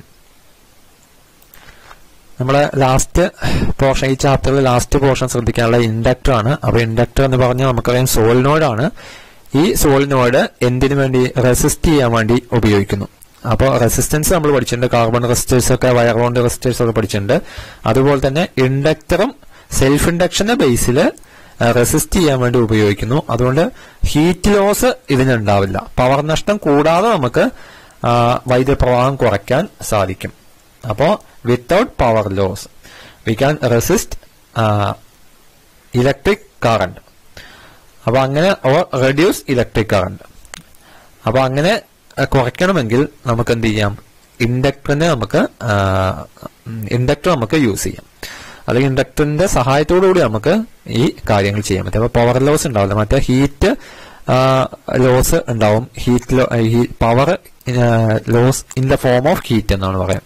അപ്പൊ പവർ ലോസ് ഉണ്ടാവും. അത് ഹീറ്റ് രൂപത്തിലുള്ള പവർ ലോസ് ഉണ്ടായിരിക്കും. കാർബൺ റെസിസ്റ്റേഴ്സ് അല്ലെങ്കിൽ റെസിസ്റ്റേഴ്സ് ആണെങ്കിൽ ഇവിടെ ഇൻഡക്ടർ യൂസ് ചെയ്താൽ അത് ഉണ്ടാവില്ല. സെൽഫ് ഇൻഡക്ഷന്റെ ബേസിൽ ഒരു ക്യാൻസലേഷൻ പ്രോസസ് ആണ് അവിടെ നടക്കുന്നത്. അപ്പൊ ടൈപ്പ് ഓഫ് ഇൻഡക്ടേഴ്സ് ഇവിടെ കാണിച്ചിട്ടുണ്ട്. ഇതൊക്കെ കോയിലാണ്, ചെറിയ കോയിൽസ്. നമ്മുടെ ചെറിയ വാച്ചിൽ ഉപയോഗിക്കുന്ന വരെ കോഡ്സ്, നമ്മളെ ചെറിയ വാച്ച് ഉണ്ട്. ആ വാച്ചുകളിൽ ഉപയോഗിക്കുന്ന ഇൻഡക്ടർ, ഇലക്ട്രോണിക് സർക്യൂട്ടിലുള്ള കോഴ്സ് വാച്ചുകളിൽ ഉപയോഗിക്കുന്നത് മുതൽ നമ്മൾ ബാക്കിയുള്ള ഇലക്ട്രോണിക്സ് നമ്മുടെ സർക്യൂട്ടുകളിൽ ഒക്കെ സാധാരണ ഇൻഡക്ടറുകൾ, റേഡിയോ, പണ്ട് പല റേഡിയോ, ട്യൂൺ ചെയ്യുന്ന റേഡിയോ, അത് റേഡിയോയിലൊക്കെ ഇതേപോലെ ഇൻഡക്ടർ ഉപയോഗിച്ചിട്ടുണ്ട്. അതേപോലെ നമ്മുടെ CFLന്റെ സർക്യൂട്ടുകളിൽ വരുന്നുണ്ട്. ഇലക്ട്രോണിക് സർക്യൂട്ടുകളിലൊക്കെ ഇതേപോലെ ഇൻഡക്ടർ വരുന്നുണ്ട്. അപ്പൊ അതുകൊണ്ട് തന്നെ ഹീറ്റ് നമുക്ക് കുറയ്ക്കാൻ സാധിക്കും എന്നുള്ളതാണ് ഇവിടെ പറയുന്നത്. അവസാന പോർഷൻ നമ്മൾ മൈക്രോഫോൺ ആണ്. മൈക്രോഫോണിന്റെ പാർട്സും അതേപോലെ ലൗഡ് സ്പീക്കറിന്റെ പാർട്സും നിങ്ങൾ പഠിക്കണം. പ്രത്യേകിച്ച് ഒന്നുമില്ല, രണ്ടിലും മാഗ്നറ്റിക് ഫീൽഡ് അല്ലെങ്കിൽ മാഗ്നറ്റ് ഉണ്ടായിരിക്കും, പെർമനന്റ് മാഗ്നറ്റ് ഉണ്ടായിരിക്കും, വോയിസ് കോയിൽ ഉണ്ടായിരിക്കും, അതേപോലെ ഡയഫ്രം ഉണ്ടായിരിക്കും. ഒന്നാമത്തത് കറണ്ട് കൊടുക്കുന്നു അല്ലെങ്കിൽ സിഗ്നൽ കൊടുക്കുന്നു, ഡയഫ്രം വൈബ്രേറ്റ് ചെയ്യുന്നു എന്നുള്ളതാണ്. അത് മോട്ടോർ പ്രിൻസിപ്പിളിന്റെ ബേസിലാണ് വർക്ക് ചെയ്യുന്നത്, മോട്ടോർ തത്വം. ഇവിടെ ശബ്ദം കൊടുക്കുന്നു, അത് ഡയഫ്രം വർക്ക് ചെയ്യിപ്പിക്കുന്നു. അങ്ങനെ സിഗ്നൽ, സൗണ്ടിനനുസരിച്ചുള്ള ഇലക്ട്രിക് സിഗ്നൽ പ്രൊഡ്യൂസ് ചെയ്യുന്നു. അപ്പൊ ഇലക്ട്രിക് സിഗ്നൽ പ്രൊഡ്യൂസ് ചെയ്യുകയാണെങ്കിൽ നമുക്കറിയാം അത് ഇലക്ട്രോമാഗ്നറ്റിക് ഇൻഡക്ഷൻ ആണ്. ഓക്കെ, ഗൃഹവൈദ്യുതീകരണ സർക്യൂട്ടാണ് തന്നിട്ടുള്ളത്, ചിത്രം 3.14. ഓക്കെ, അപ്പൊ ഇതില് നമുക്കറിയാം പുറമെ നിന്ന് ഫേസ് ലൈനും ന്യൂട്രൽ ലൈനും നമ്മുടെ വീട്ടിലേക്ക് എത്തുന്നു. പിന്നെയുള്ള കാര്യങ്ങളൊക്കെ കൃത്യമായിട്ട് ഓരോന്നും ഒരേപോലെ കറക്റ്റ് ആണോ എന്നുള്ള രീതിയിലുള്ള ക്വസ്റ്റ്യൻസ് സാധാരണ ചോദിക്കേണ്ടത്. ഫസ്റ്റ് തന്നെ നമ്മളെ കിലോവാട്ട് അവർ മീറ്റർ ആണ് വരുന്നത്. കാരണം പുറമെ നിന്നുള്ള ലൈൻ നേരെ എത്തുന്നത് വാട്ട് അവർ മീറ്ററിലേക്കാണ്. വാട്ട് അവർ മീറ്ററിന് ശേഷമാണ് മെയിൻ ഫ്യൂസ് വരുന്നത്. പിന്നെ മെയിൻ സ്വിച്ച് വരുന്നു. മെയിൻ സ്വിച്ചിന് ശേഷം ELCB വരുന്നു. എർത്തിലേക്ക് സർക്യൂട്ട് ബ്രേക്കർ വരുന്നു. അതിനുശേഷം നമ്മളെ MCB board, miniature circuit board, നമ്മുടെ വീട്ടിലൊക്കെ ഡിസ്ട്രിബ്യൂഷൻ ബോർഡ് കാണും. MCB ഫ്യൂസുകൾക്ക് പകരമായിട്ടാണ് MCB ഉപയോഗിക്കുക. ഇതൊക്കെ ഫേസ് ലൈനിലാണ് കൊടുക്കുന്നത്. അപ്പം ശ്രദ്ധിക്കുക, ഫ്യൂസ് ഒക്കെ ഫേസ് ലൈനിലാണ് കൊടുക്കുന്നത്, MCBയും ഫേസ് ലൈനിലാണ് കൊടുക്കുന്നത്. വാട്ട് അവർ മീറ്റർ ഫേസും ന്യൂട്രൽ ലൈനും അതിലേക്ക് വരുന്നുണ്ട്. മെയിൻ സ്വിച്ചിനും അതേപോലെ ഫേസും ന്യൂട്രൽ ലൈനും വരുന്നുണ്ട്. ELCBയിലും ഫേസും ന്യൂട്രൽ ലൈനും വരുന്നുണ്ട്. ബാക്കിയുള്ള ഉപകരണങ്ങളിലേക്ക് പോകുമ്പോൾ ഫേസ് ലൈനും ന്യൂട്രൽ ലൈനും വരും. സ്വിച്ചും അതേപോലെ MCBയും ഫ്യൂസും ഒക്കെ ഫേസ് ലൈനിൽ മാത്രമാണ് കണക്ട് ചെയ്യുന്നത്. പ്രധാനപ്പെട്ട ഒരു ഇക്വേഷനാണ് കിലോ വാട്ട് അവറിലുള്ള ഊർജ്ജം, energy is equal to വാട്ടിലുള്ള power in what into മണിക്കൂറിനുള്ള സമയം, time in our divide by 1000, P/T/1000. അപ്പൊ ഇക്വേഷൻസ് മാത്രമുള്ള വീഡിയോ ഉണ്ട്. ആ ഇക്വേഷൻസ് മാത്രമുള്ള വീഡിയോയിൽ നമ്മൾ മൊത്തം ചാപ്റ്ററിന്റെ ഇക്വേഷൻസ് അതിൽ കൊടുക്കുന്നുണ്ട്. അത് നിങ്ങൾ ഒരു പ്രാവശ്യം ഒന്ന് വീഡിയോ റൺ ചെയ്ത് നോക്കിക്കഴിഞ്ഞാൽ മുഴുവൻ ഇക്വേഷൻ നിങ്ങൾക്ക് കിട്ടും. ഓക്കെ, അപ്പൊ ഇത് വെച്ചിട്ടാണ് നമ്മൾ വീട്ടിലുള്ള ഉപകരണങ്ങളെ KCB ബില്ല് തരുമ്പോൾ അവർ കാൽക്കുലേറ്റ് ചെയ്യുന്ന പോലെ തന്നെ നമുക്ക് വാട്ട് അറിയുമെങ്കിൽ നമുക്ക് കാൽക്കുലേറ്റ് ചെയ്യാൻ വേണ്ടി കഴിയും. അപ്പൊ പ്രോബ്ലം 750 വാട്ട് പവറുള്ള ഒരു ഗ്രൈൻഡർ 2 മണിക്കൂർ പ്രവർത്തിപ്പിക്കുമ്പോഴുള്ള വൈദ്യുതോർജ്ജം കണക്കാക്കി നോക്കാമെന്ന് പറയുന്നത്. അപ്പൊ ഒന്നുമില്ല, പവർ തന്നിട്ട് power into time T divide by 1000 ആണ്. അപ്പൊ ഒന്നിൽ കൂടുതൽ ഉണ്ടെങ്കിൽ എന്ത് ചെയ്യാം, നമ്മൾ ഒന്നില് നമ്മൾ സെപ്പറേറ്റ് ചെയ്യുക. അപ്പൊ 750 വാട്ട് പവറുള്ള ഒരു ഗ്രൈൻഡർ, 200 വാട്ട് പവറിലുള്ള ഒരു ഫാൻ, അത് ഗ്രൈൻഡർ 2 മണിക്കൂറും ഫാൻ 5 മണിക്കൂറുമാണ് പ്രവർത്തിക്കുന്നതെന്ന് പറയുകയാണെങ്കിൽ ആദ്യം 750 ഇൻറ്റു 2/1000 ചെയ്യാം. അതേപോലെ ഫാനിൻ്റെത് 200 ഇൻറ്റു 5 മണിക്കൂറാണ്, 200 ഇൻറ്റു 5/1000 അത് ചെയ്യാം. അങ്ങനെ രണ്ടും ചെയ്യാം, സെപ്പറേറ്റ് ചെയ്യാം. ചെയ്ത ശേഷം എന്ത് ചെയ്യാം, അത് എല്ലാം കൂടെ നമ്മൾ സമ്മ് കാണാം, ആഡ് ചെയ്തിട്ട് നമുക്ക് അവസാനം ഒരു സിംഗിൾ ആൻസർ ആയിട്ട് നമുക്ക് കിട്ടും. അപ്പോൾ ഇവിടെ ആൻസർ കിട്ടിയിരിക്കുന്നത് 1.5 യൂണിറ്റ് ആണ്. ഇപ്പൊ ഒന്നിൽ കൂടുതൽ ഉപകരണങ്ങൾ ഉണ്ടെങ്കിൽ അതും കൂടെ ചേർത്തിട്ട് കൂട്ടിയിട്ട് നമ്മൾ ഒറ്റ ഉത്തരമാക്കി മാറ്റാം. ഓക്കെ, ഇനി 3-പിൻ പ്ലഗ്, എർത്തിങ്ങും 3-പിൻ പ്ലഗും എന്തിനു വേണ്ടിയാണെന്ന് വെച്ചാൽ നമുക്കറിയാം, ഷോക്ക് ഹൈ വാട്ടുള്ള ഉപകരണങ്ങളിലൊക്കെ മെറ്റാലിക് പാർട്ട് ഉണ്ടായിരിക്കും. ആ മെറ്റാലിക് പാർട്ടിൽ നിന്നും ഷോക്ക് അടിക്കാതിരിക്കാൻ വേണ്ടി പ്രത്യേകിച്ച് ഇസ്തിരിപ്പെട്ടി അങ്ങനെയുള്ള കാര്യങ്ങളൊക്കെ അതിൽ ലോഹഭാഗങ്ങൾ ഉണ്ടെങ്കിൽ ആ ലോഹഭാഗങ്ങളിൽ നിന്നാണ് എർത്ത് ലൈൻ പുറത്തേക്ക് എടുക്കുന്നത്. അപ്പൊ അതുകൊണ്ട് എർത്ത് ലൈൻ പുറത്തേക്ക് എടുക്കാൻ ഫേസിന്റെ ഇൻസുലേഷൻ, ഫേസ് ലൈനിൽ വരുന്ന ഇൻസുലേഷൻ പ്രശ്നങ്ങൾ കൊണ്ട് ഈ ലോഹഭാഗത്തിലേക്ക് വൈദ്യുതി എത്തുകയാണെങ്കിൽ ഈ ലോഹഭാഗത്തിൽ നിന്നും എർത്ത് ലൈൻ വഴി അത് ഡൈവേർട്ട് ചെയ്ത് എർത്തിലേക്ക് പോകും. അതുകൊണ്ട് നമുക്ക് അത്രത്തോളം ഒരു ഫ്ലോ അവിടെ, കറണ്ട് ഫ്ലോ അവിടെ കിട്ടുന്ന എർത്ത് ലൈൻ വഴി കിട്ടുന്നതുകൊണ്ട് നമ്മുടെ ശരീരത്തിൽ കൂടെ വൈദ്യുതി പ്രവഹിക്കാനുള്ള സാധ്യത അവിടെ കുറയും. ചെറിയ എമൗണ്ട് മാത്രമേ അവിടെ എർത്ത് ചെയ്യുള്ളൂ. അതുകൊണ്ട് നമുക്ക് ഷോക്ക് അടിക്കുന്നതിൽ നിന്നും അതിന്റെ ആഫ്റ്റർ എഫക്റ്റിൽ നിന്നും നമ്മൾ സംരക്ഷിക്കപ്പെടും, അല്ലെങ്കിൽ നമ്മളെ സ്വയം രക്ഷിക്കാൻ വേണ്ടി കഴിയും ഇത്തരം കാര്യങ്ങൾ നമ്മൾ ശ്രദ്ധിക്കുകയാണെങ്കിൽ. ഇനി അതേപോലെ വൈദ്യുതാഘാതം ഏൽക്കുമ്പോൾ നൽകേണ്ട പ്രഥമ ശുശ്രൂഷയെ പറ്റി ഒക്കെ പറയുന്നുണ്ട്. അതൊക്കെ ജനറൽ ആയിട്ടുള്ള ടോപ്പിക്കുകളാണ് നമ്മൾ ഒന്ന് വായിച്ച് പോവുക. എന്തായാലും ഇത്രയുമാണ് നമ്മളെ 3 ചാപ്റ്ററുകളിൽ നമ്മൾ ശ്രദ്ധിക്കേണ്ട പ്രധാനപ്പെട്ട കാര്യങ്ങൾ എന്ന് പറഞ്ഞാൽ. അപ്പോൾ ഇതുമായി ബന്ധപ്പെട്ട ക്വസ്റ്റ്യൻ ആൻസർ വീഡിയോകൾ ഉണ്ട്. ഇതുമായി ബന്ധപ്പെട്ട് ക്വസ്റ്റ്യൻ ആൻസർ വീഡിയോ പ്ലേലിസ്റ്റ് ഉണ്ടാവും. അതുകൊണ്ട് മാക്സിമം ക്വസ്റ്റ്യൻസ് നിങ്ങൾ നോക്കിയിട്ട് ആൻസർ കണ്ടെത്താം. അതേപോലെ തന്നെ വീണ്ടും പ്രോബ്ലംസ് ഒക്കെ എന്ത് ചെയ്യാം, കൂടുതൽ സോൾവ് ചെയ്ത് പഠിക്കാം. അപ്പൊ ഇതാണ് നമ്മള് ഈ 3 ചാപ്റ്ററിന്റെ റിവിഷൻ എന്ന് പറഞ്ഞ ഇത്രയും കാര്യങ്ങളാണ് 3 ചാപ്റ്ററിൽ ഡിസ്കസ് ചെയ്ത് വരുന്നത്. ഇനി ബാക്കിയുള്ള ചാപ്റ്ററുമായിട്ട് നമുക്ക് നാളെ അല്ലെങ്കിൽ തൊട്ടടുത്ത ദിവസങ്ങളിൽ നമുക്ക് വീണ്ടും കാണാം. എന്തായാലും നമ്മൾ വിചാരിച്ച പോലെ സമയം നമുക്ക് കിട്ടിയിട്ടില്ല. 4 ചാപ്റ്റർ തീർക്കണം എന്നാണ് വിചാരിച്ചത്. ഈ വീഡിയോയിൽ 3 ചാപ്റ്റർ തീർക്കാൻ വേണ്ടി മാത്രമേ കഴിഞ്ഞിട്ടുള്ളൂ. 1.5 മണിക്കൂറിന് മുകളിൽ നമ്മൾ സമയം എടുത്തിട്ടുണ്ട്. എന്തായാലും വീഡിയോ വീണ്ടും നിങ്ങൾ കണ്ടു നോക്കുക. മനസ്സിലാവാത്ത ഏതെങ്കിലും ഭാഗങ്ങളുണ്ടെങ്കിൽ വീണ്ടും കണ്ടു നോക്കുക. കാരണം പഠിച്ച കാര്യങ്ങളൊന്ന് റിവൈസ് ചെയ്ത് പോയി എന്ന് മാത്രമേ ഉള്ളൂ. അത് കൂടുതലായിട്ട് ഇവിടെ കാര്യങ്ങളൊന്നും പഠിപ്പിച്ചിട്ടില്ല. നിങ്ങൾക്ക് അറിയുന്ന കാര്യങ്ങൾ റിവിഷൻ രൂപത്തിൽ റിവൈസ് ചെയ്ത് ശ്രദ്ധിക്കാനുള്ള ഏരിയകളൊക്കെ പറഞ്ഞ് പോയി എന്ന് മാത്രം. ഓക്കെ, എന്തായാലും വീണ്ടും അടുത്ത വീഡിയോയിൽ നമുക്ക് കാണാം.